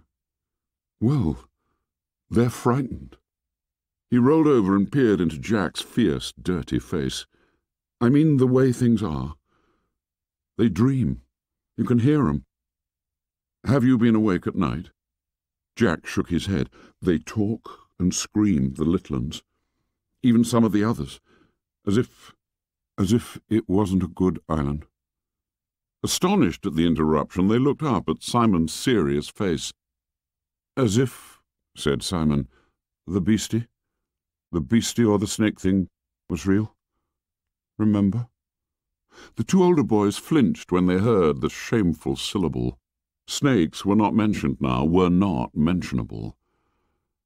"As if this wasn't a good island," said Ralph slowly. "Yes, that's right." Jack sat up and stretched out his legs. "They're batty. Crackers. Remember when we went exploring?" They grinned at each other, remembering the glamour of the first day. Ralph went on, "So we need shelters as a sort of home." "That's right." Jack drew up his legs, clasped his knees, and frowned in an effort to attain clarity. "All the same, in the forest, I mean, when you're hunting, not when you're getting fruit, of course, but when you're on your own—" He paused for a moment, not sure if Ralph would take him seriously. "Go on." "If you're hunting, sometimes you catch yourself feeling as if—" He flushed suddenly. "There's nothing in it, of course, just a feeling. But you can feel as if you're not hunting, but being hunted. As if something's behind you all the time, in the jungle." There was silent again. Simon intent, Ralph incredulous and faintly indignant. He sat up, rubbing one shoulder with a dirty hand. "Well, I don't know." Jack leapt to his feet and spoke very quickly. "That's how you can feel in the forest. Of course, there's nothing in it, only—" He took a few rapid steps towards the beach, then came back. "Only I know how they feel. See? That's all. The best thing we can do is get ourselves rescued." Jack had to think for a moment before he could remember what rescue was. "Rescue? Yes, of course.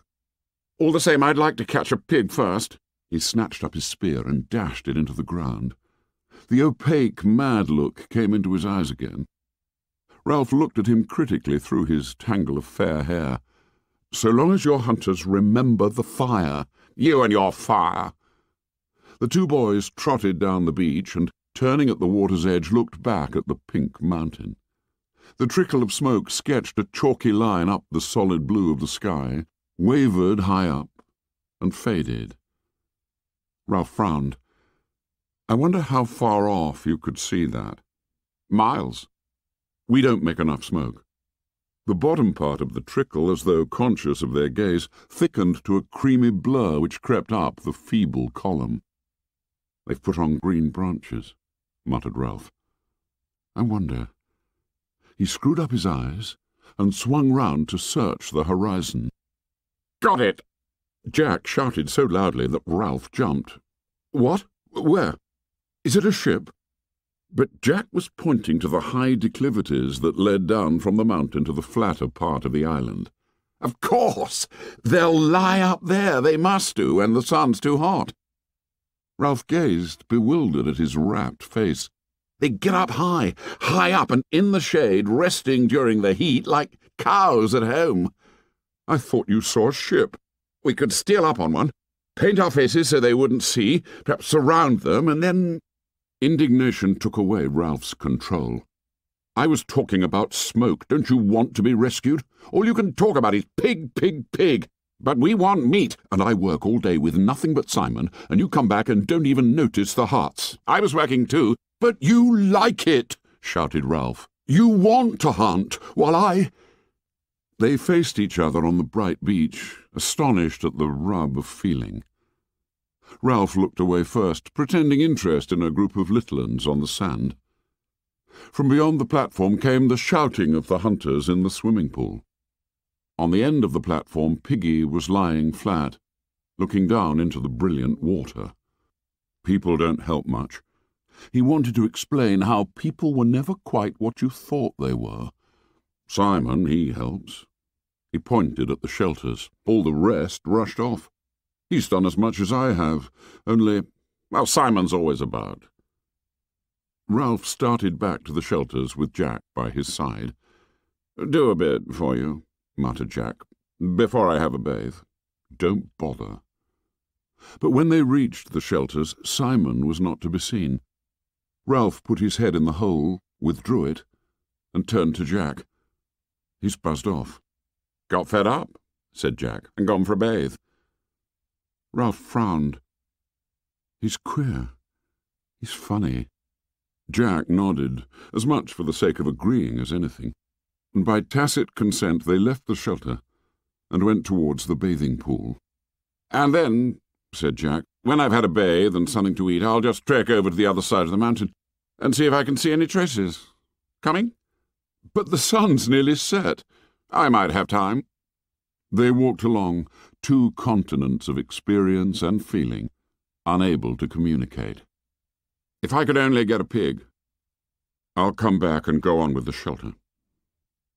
They looked at each other, baffled, in love and hate.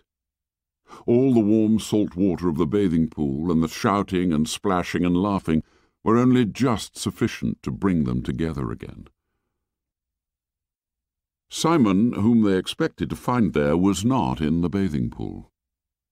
When the other two had trotted down the beach to look back at the mountain, he had followed them for a few yards, and then stopped. He had stood frowning down at a pile of sand on the beach where somebody had been trying to build a little house or hut. Then he turned his back on this and walked into the forest with an air of purpose. He was a small, skinny boy, his chin pointed, and his eyes so bright they had deceived Ralph into thinking him delightfully gay and wicked. The coarse mop of black hair was long and swung down, almost concealing a low, broad forehead. He wore the remains of shorts, and his feet were bare like Jack's. Always darkish in colour, Simon was burned by the sun to a deep tan that glistened with sweat. He picked his way up the scar, past the great rock where Ralph had climbed on the first morning, then turned off to his right among the trees. He walked with an accustomed tread through the acres of fruit trees, where the least energetic could find an easy if unsatisfying meal. Flower and fruit grew together on the same tree, and everywhere was the scent of ripeness and the booming of a million bees at pasture. Here the little uns who had run after him caught up with him. They talked, cried out unintelligibly, lugged him towards the trees. Then, amid the roar of bees in the afternoon sunlight, Simon found for them the fruit they could not reach, pulled off the choicest from up in the foliage, passed them back down to the endless, outstretched hands. When he had satisfied them, he paused and looked round. The little uns watched him inscrutably over double handfuls of ripe fruit. Simon turned away from them and went where the just perceptible path led him. Soon high jungle closed in. Tall trunks bore unexpected pale flowers all the way up the dark canopy, where life went on clamorously. The air here was dark, too, and the creepers dropped their ropes like the rigging of foundered ships.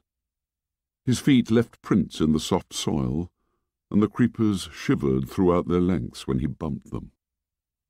He came at last to a place where more sunshine fell. Since they had not so far to go for light, the creepers had woven a great mat that hung at the side of an open space in the jungle. For here a patch of rock came close to the surface and would not allow more than little plants and ferns to grow. The whole space was walled with dark aromatic bushes, and was a bowl of heat and light. A great tree, fallen across one corner, leaned against the trees that still stood, and a rapid climber flaunted red and yellow sprays right to the top. Simon paused. He looked over his shoulder, as Jack had done at the close ways behind him, and glanced swiftly round to confirm that he was utterly alone. For a moment his movements were almost furtive. Then he bent down and wormed his way into the centre of the mat. The creepers and the bushes were so close that he left his sweat on them, and they pulled together behind him. When he was secure in the middle, he was in a little cabin screened off from the open space by a few leaves. He squatted down, parted the leaves, and looked out into the clearing. Nothing moved but a pair of gaudy butterflies that danced round each other in the hot air. Holding his breath, he cocked a critical ear at the sounds of the island. Evening was advancing towards the island. The sounds of the bright fantastic birds, the bee sounds, even the crying of the gulls that were returning to their roosts among the square rocks, were fainter. The deep sea, breaking miles away on the reef, made an undertone less perceptible than the susurration of the blood. Simon dropped the screen of leaves back into place. The slope of the bars of honey-coloured sunlight decreased. They slid up the bushes, passed over the green candle-like buds, moved up towards the canopy, and darkness thickened under the trees. With the fading of the light, the riotous colours died, and the heat and the urgency cooled away. The candle-buds stirred. Their green sepals drew back a little, and the white tips of the flowers rose delicately to meet the open air. Now the sunlight had lifted clear of the open space and withdrawn from the sky. Darkness poured out, submerging the waves between the trees till they were dim and strange as the bottom of the sea. The candle-buds opened, their wide white flowers glimmering under the light that pricked down from the first stars. Their scent spilled out into the air and took possession of the island. Chapter 4. Painted Faces and Long Hair. The first rhythm that they became used to was the slow swing from dawn to quick dusk. They accepted the pleasures of morning, the bright sun, the whelming sea and sweet air, as a time when play was good and life so full that hope was not necessary, and therefore forgotten. Towards noon, as the floods of light fell more nearly to the perpendicular, the stark colours of the morning were smoothed in pearl and opalescence, and the heat, as though the impending sun's height gave it momentum, became a blow that they ducked, running to the shade and lying there, perhaps even sleeping. Strange things happened at midday. The glittering sea rose up, moved apart in plains of blatant impossibility. The coral reef and the few stunted palms that clung to the more elevated parts would float up into the sky, would quiver, be plucked apart, run like raindrops on a wire, or be repeated, as in an odd succession of mirrors. Sometimes land loomed where there was no land, and flicked out like a bubble as the children watched. Piggy discounted all this learnedly as a mirage, and since no boy could reach even the reef over the stretch of water where the snapped sharks waited, they grew accustomed to these mysteries, and ignored them, just as they ignored the miraculous throbbing stars.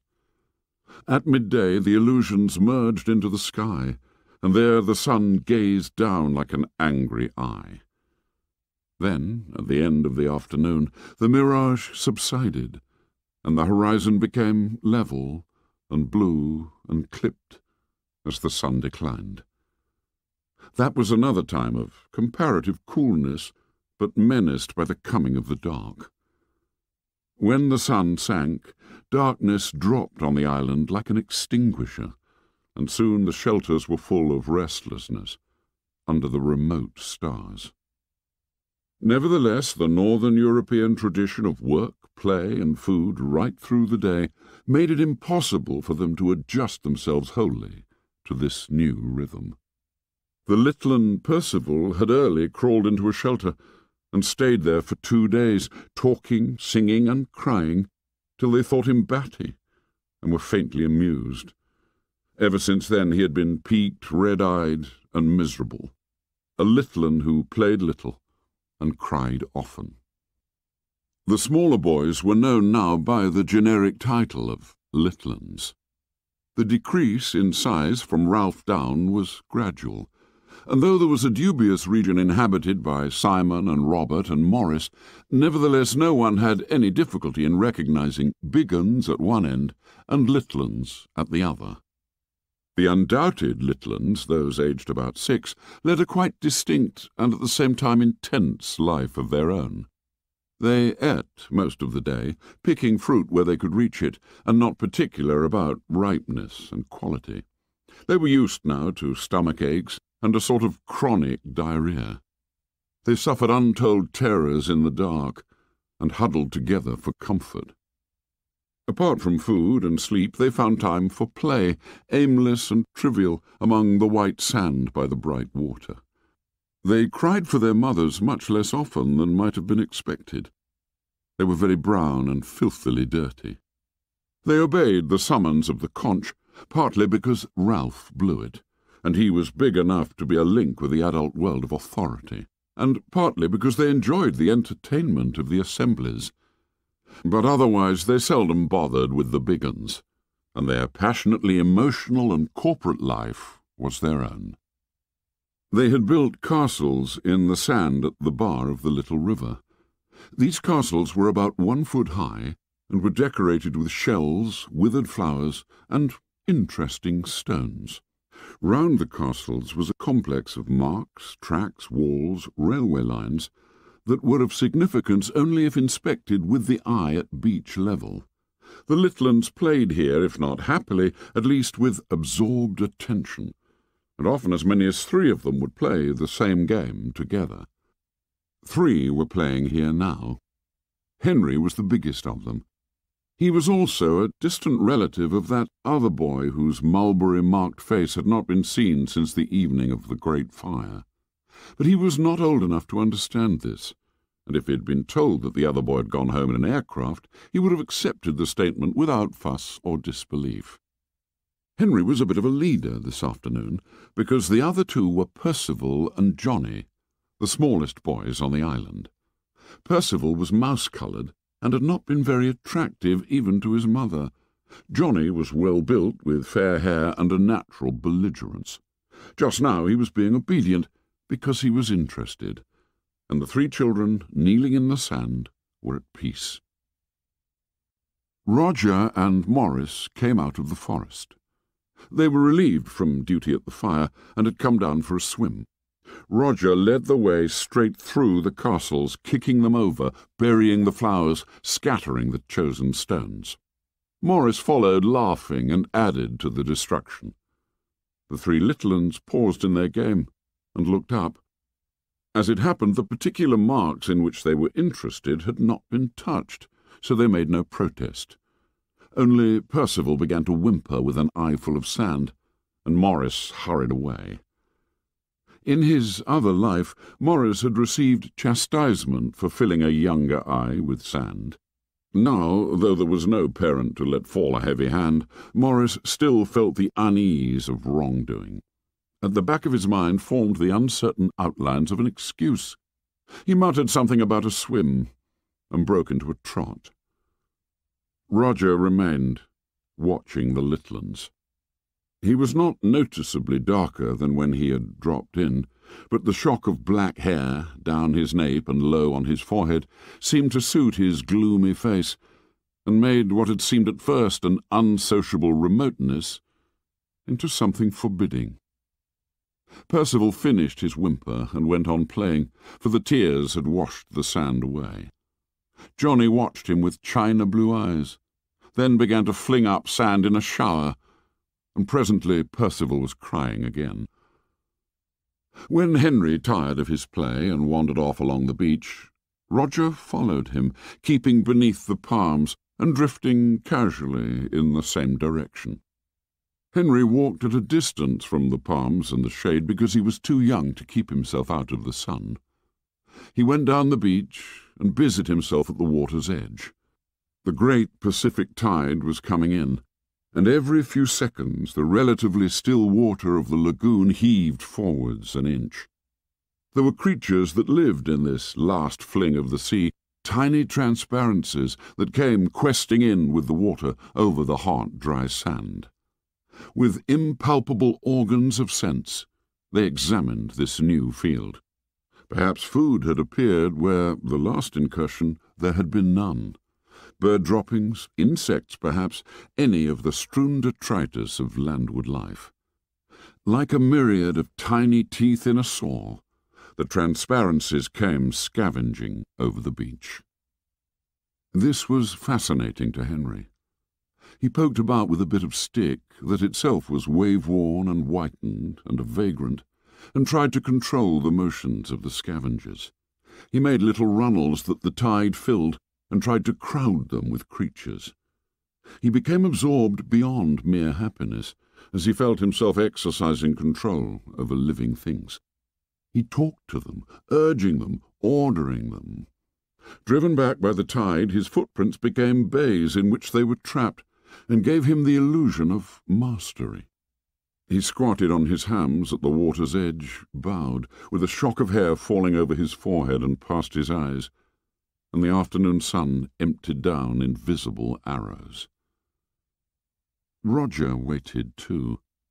At first he had hidden behind a great palm bowl, but Henry's absorption with the transparencies was so obvious that at last he stood out in full view.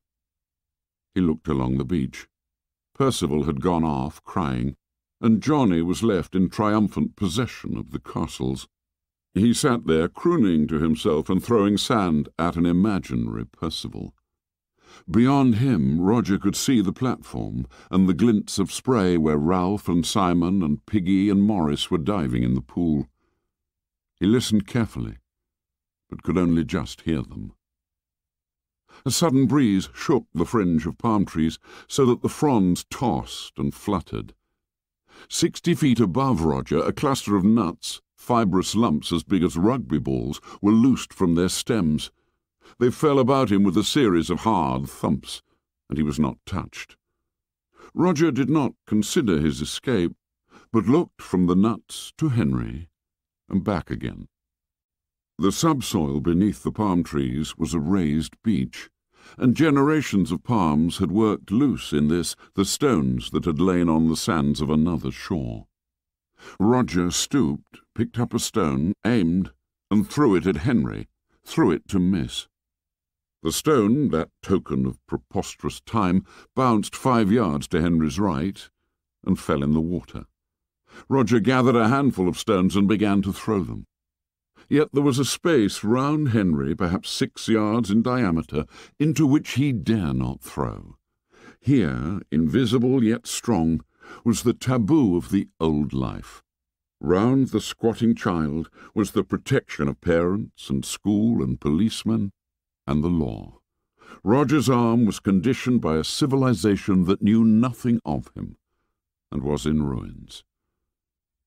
Henry was surprised by the plopping sounds in the water. He abandoned the noiseless transparencies and pointed at the centre of the spreading rings like a setter. This side and that the stones fell, and Henry turned obediently, but always too late to see the stones in the air. At last he saw one, and laughed, looking for the friend who was teasing him. But Roger had whipped behind the palm bowl again, was leaning against it, breathing quickly, his eyelids fluttering. Then Henry lost interest in stones and wandered off. "Roger?" Jack was standing under a tree about 10 yards away. When Roger opened his eyes and saw him, a darker shadow crept beneath the swarthiness of his skin. But Jack noticed nothing. He was eager, impatient, beckoning, so that Roger went to him. There was a pool at the end of the river, a tiny mere dammed back by sand and full of white water lilies and needle-like reeds. Here Sam and Eric were waiting, and Bill. Jack, concealed from the sun, knelt by the pool and opened the 2 large leaves that he carried. One of them contained white clay, and the other red. By them lay a stick of charcoal brought down from the fire. Jack explained to Roger as he worked. "They don't smell me, they see me, I think. Something pink under the trees." He smeared on the clay. "If only I'd some green." He turned a half-concealed face up to Roger and answered the comprehension of his gaze. "For hunting. Like in the war. You know, dazzle paint. Like things trying to look like something else." He twisted in the urgency of telling. "Like moths on a tree trunk." Roger understood and nodded gravely. The twins moved towards Jack and began to protest timidly about something. Jack waved them away. "Shut up! He rubbed the charcoal stick between the patches of red and white on his face. "No, you two come with me." He peered at his reflection and disliked it. He bent down, took up a double handful of lukewarm water, and rubbed the mess from his face. Freckles and sandy eyebrows appeared. Roger smiled unwillingly. "You don't half look a mess."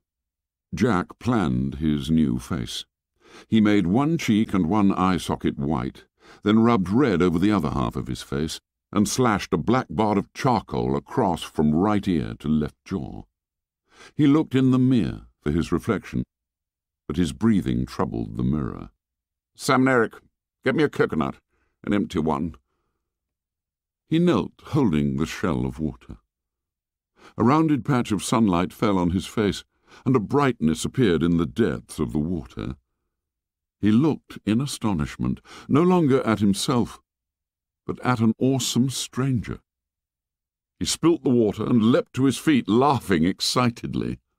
Beside the mirror, his sinewy body held up a mask that drew their eyes and appalled them.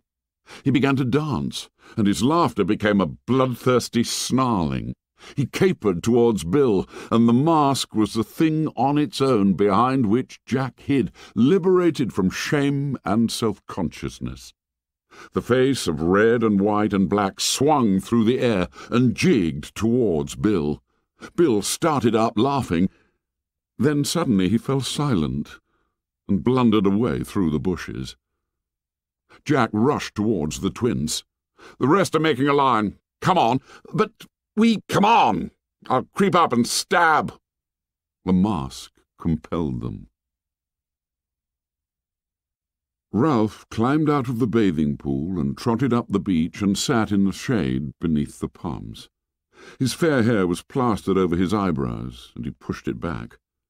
Simon was floating in the water and kicking with his feet, and Morris was practising diving. Piggy was mooning about, aimlessly picking up things and discarding them. The rock pools which so fascinated him were covered by the tide, and so he was without an interest until the tide went back. Presently, seeing Ralph under the palms, he came and sat by him. Piggy wore the remainders of a pair of shorts. His fat body was golden brown, and the glasses still flashed when he looked at anything. He was the only boy on the island whose hair never seemed to grow. The rest were shock-headed, but Piggy's hair still lay in wisps over his head, as though baldness were his natural state, and this imperfect covering would soon go, like the velvet on a young stag's antlers. "I've been thinking," he said, "about a clock. We could make a sundial. We could put a stick in the sand, and then—" The effort to express the mathematical processes involved was too great. He made a few passes instead. "And an airplane and a TV set," said Ralph sourly, "and a steam engine." Piggy shook his head. "You have to have a lot of metal things for that," he said, "and we haven't got no metal, but we got a stick." Ralph turned and smiled involuntarily. Piggy was a bore. His fat, his asthma, and his matter-of-fact ideas were dull. But there was always a little pleasure to be got out of pulling his leg, even if one did it by accident. Piggy saw the smile and misinterpreted it as friendliness. There had grown up, tacitly among the big uns, the opinion that Piggy was an outsider, not only by accent, which did not matter, but by fat and asthma and specs, and a certain disinclination for manual labour. Now, finding that something he had said made Ralph smile, he rejoiced, and pressed his advantage. "We got a lot of sticks. We could have a sundial each. Then we should know what the time was." "A fat lot of good that would be." "Well, you said you wanted things done, so as we could be rescued." "Oh, shut up." He leapt to his feet and trotted back to the pool, just as Morris did a rather poor dive. Ralph was glad of a chance to change the subject. He shouted, as Morris came to the surface, "Belly flop! Belly flop!" Morris flashed a smile at Ralph, who slid easily into the water. Of all the boys, he was the most at home there. But today, irked by the mention of rescue, the useless, footling mention of rescue, even the green depths of water and the shattered golden sun held no balm. Instead of remaining and playing, he swam with steady strokes under Simon and crawled out of the other side of the pool to lie there, sleek and streaming like a seal. Piggy, always clumsy, stood up and came to stand by him, so that Ralph rolled on his stomach and pretended not to see. The mirages had died away, and gloomily he ran his eye along the taut blue line of the horizon. The next moment he was on his feet and shouting, "Smoke! Smoke!" Simon tried to sit up in the water and got a mouthful. Morris, who'd been standing ready to dive, swayed back on his heels, made a bolt for the platform, then swerved back to the grass under the palms. There he started to pull on his tattered shorts, to be ready for anything. Ralph stood, one hand holding back his hair, the other clenched. Simon was climbing out of the water. Piggy was rubbing his glasses on his shorts and squinting at the sea. Morris had got both legs through one leg of his shorts. Of all the boys, only Ralph was still. "I can't see no smoke," said Piggy incredulously. "I can't see no smoke, Ralph. Where is it?" Ralph said nothing. Now both his hands were clenched over his forehead, so that the fair hair was kept out of his eyes. He was leaning forward, and already the salt was whitening his body. "Ralph, where's the ship?" Simon stood by, looking from Ralph to the horizon. Morris's trousers gave way with a sigh, and he abandoned them as a wreck, rushed towards the forest, and then came back again. The smoke was a tight little knot on the horizon, and was uncoiling slowly. Beneath the smoke was a dot that might be a funnel. Ralph's face was pale as he spoke to himself. "They'll see our smoke." Piggy was looking in the right direction now. "It don't look much." He turned round and peered up at the mountain. Ralph continued to watch the ship ravenously. Colour was coming back into his face. Simon stood by him, silent. "I know I can't see very much," said Piggy, "but have we got any smoke?" Ralph moved impatiently, still watching the ship. "The smoke on the mountain?" Morris came running and stared out to sea. Both Simon and Piggy were looking up at the mountain. Piggy screwed up his face, but Simon cried out as though he had hurt himself. "Ralph! Ralph!" The quality of his speech slewed Ralph on the sand. "You tell me," said Piggy anxiously. "Is there a signal?" Ralph looked back at the dispersing smoke on the horizon, then up at the mountain. "Ralph, please, is there a signal?" Simon put out his hand timidly to touch Ralph, but Ralph started to run, splashing through the shallow end of the bathing pool, across the hot white sand and under the palms. A moment later he was battling with the complex undergrowth that was already engulfing the scar. Simon ran after him, then Morris. Piggy shouted, "Ralph! Please, Ralph!" Then he too started to run, stumbling over Morris's discarded shorts before he was across the terrace. Behind the four boys the smoke moved gently along the horizon, and on the beach Henry and Johnny were throwing sand at Percival, who was crying quietly again, and all three were in complete ignorance of the excitement. By the time Ralph had reached the landward end of the scar, he was using precious breath to swear. He did desperate violence to his naked body among the rasping creepers, so that blood was sliding over him.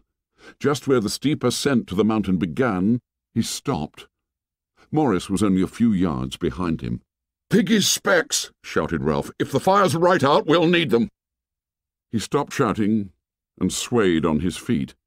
Piggy was only just visible, bumbling up from the beach. Ralph looked at the horizon, then up to the mountain. Was it better to fetch Piggy's glasses, or would the ship have gone? Or, if they climbed on, supposing the fire was right out and they had to watch Piggy crawling nearer and the ship sinking under the horizon? Balanced on a high peak of need, agonized by indecision, Ralph cried out, "Oh, God! Oh, God!" Simon, struggling with bushes, caught his breath. His face was twisted. Ralph blundered on, savaging himself as the wisp of smoke moved on. The fire was dead. They saw that straight away, saw what they had really known down on the beach when the smoke of home had beckoned. The fire was right out, smokeless and dead. The watchers were gone. A pile of unused fuel lay ready. Ralph turned to the sea. The horizon stretched impersonal once more, barren of all but the faintest trace of smoke. Ralph ran stumbling along the rocks, saved himself on the edge of the pink cliff, and screamed at the ship, "Come back! Come back!" He ran backwards and forwards along the cliff, his face always to the sea, and his voice rose insanely, "Come back! Come back!" Simon and Morris arrived. Ralph looked at them with unwinking eyes. Simon turned away, smearing the water from his cheeks. Ralph reached inside himself for the worst word he knew. "They let the bloody fire out!" He looked down the unfriendly side of the mountain. Piggy arrived out of breath and whimpering like a little one. Ralph clenched his fists and went very red. The intentness of his gaze, the bitterness of his voice pointed for him. "There they are!" A procession had appeared, far down among the pink screes that lay near the water's edge. Some of the boys wore black caps, but otherwise they were almost naked. They lifted sticks in the air together whenever they came to an easy patch. They were chanting, something to do with the bundle that the errant twins carried so carefully. Ralph picked out Jack easily, even at that distance, tall, red-haired, and inevitably leading the procession. Simon looked now from Ralph to Jack, as he had looked from Ralph to the horizon, and what he saw seemed to make him afraid. Ralph said nothing more, but waited while the procession came nearer. The chant was audible, but at that distance still wordless. Behind Jack walked the twins, carrying a great stake on their shoulders.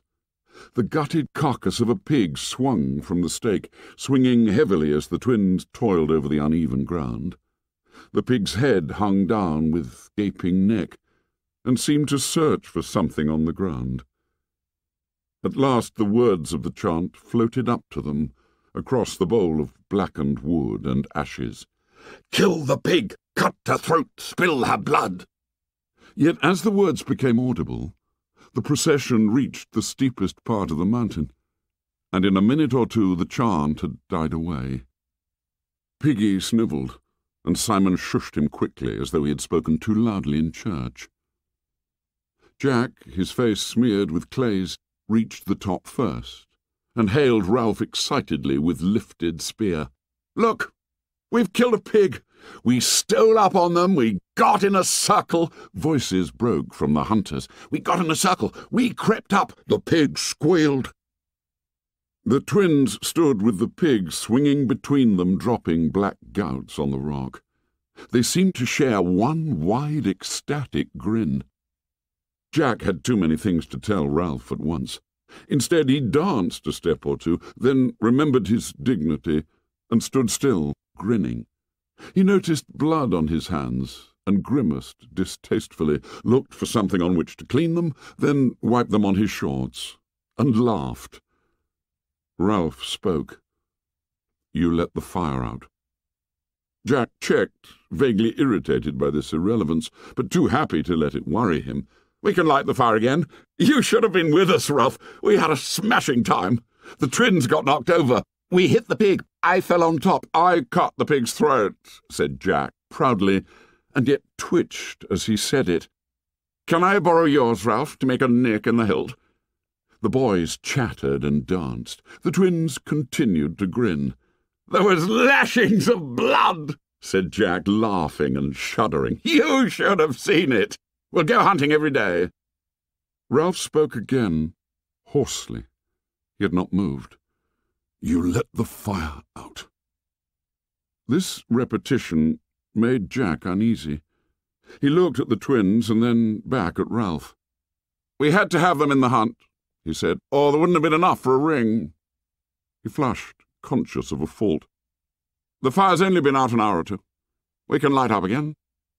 He noticed Ralph's scarred nakedness and the sombre silence of all four of them. He sought, charitable in his happiness, to include them in the thing that had happened.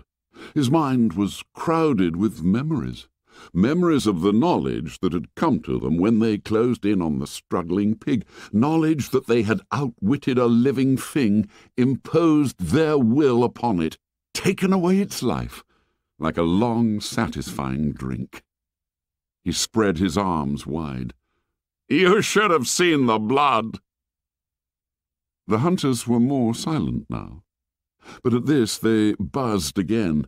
Ralph flung back his hair. One arm pointed at the empty horizon. His voice was loud and savage and struck them into silence. "There was a ship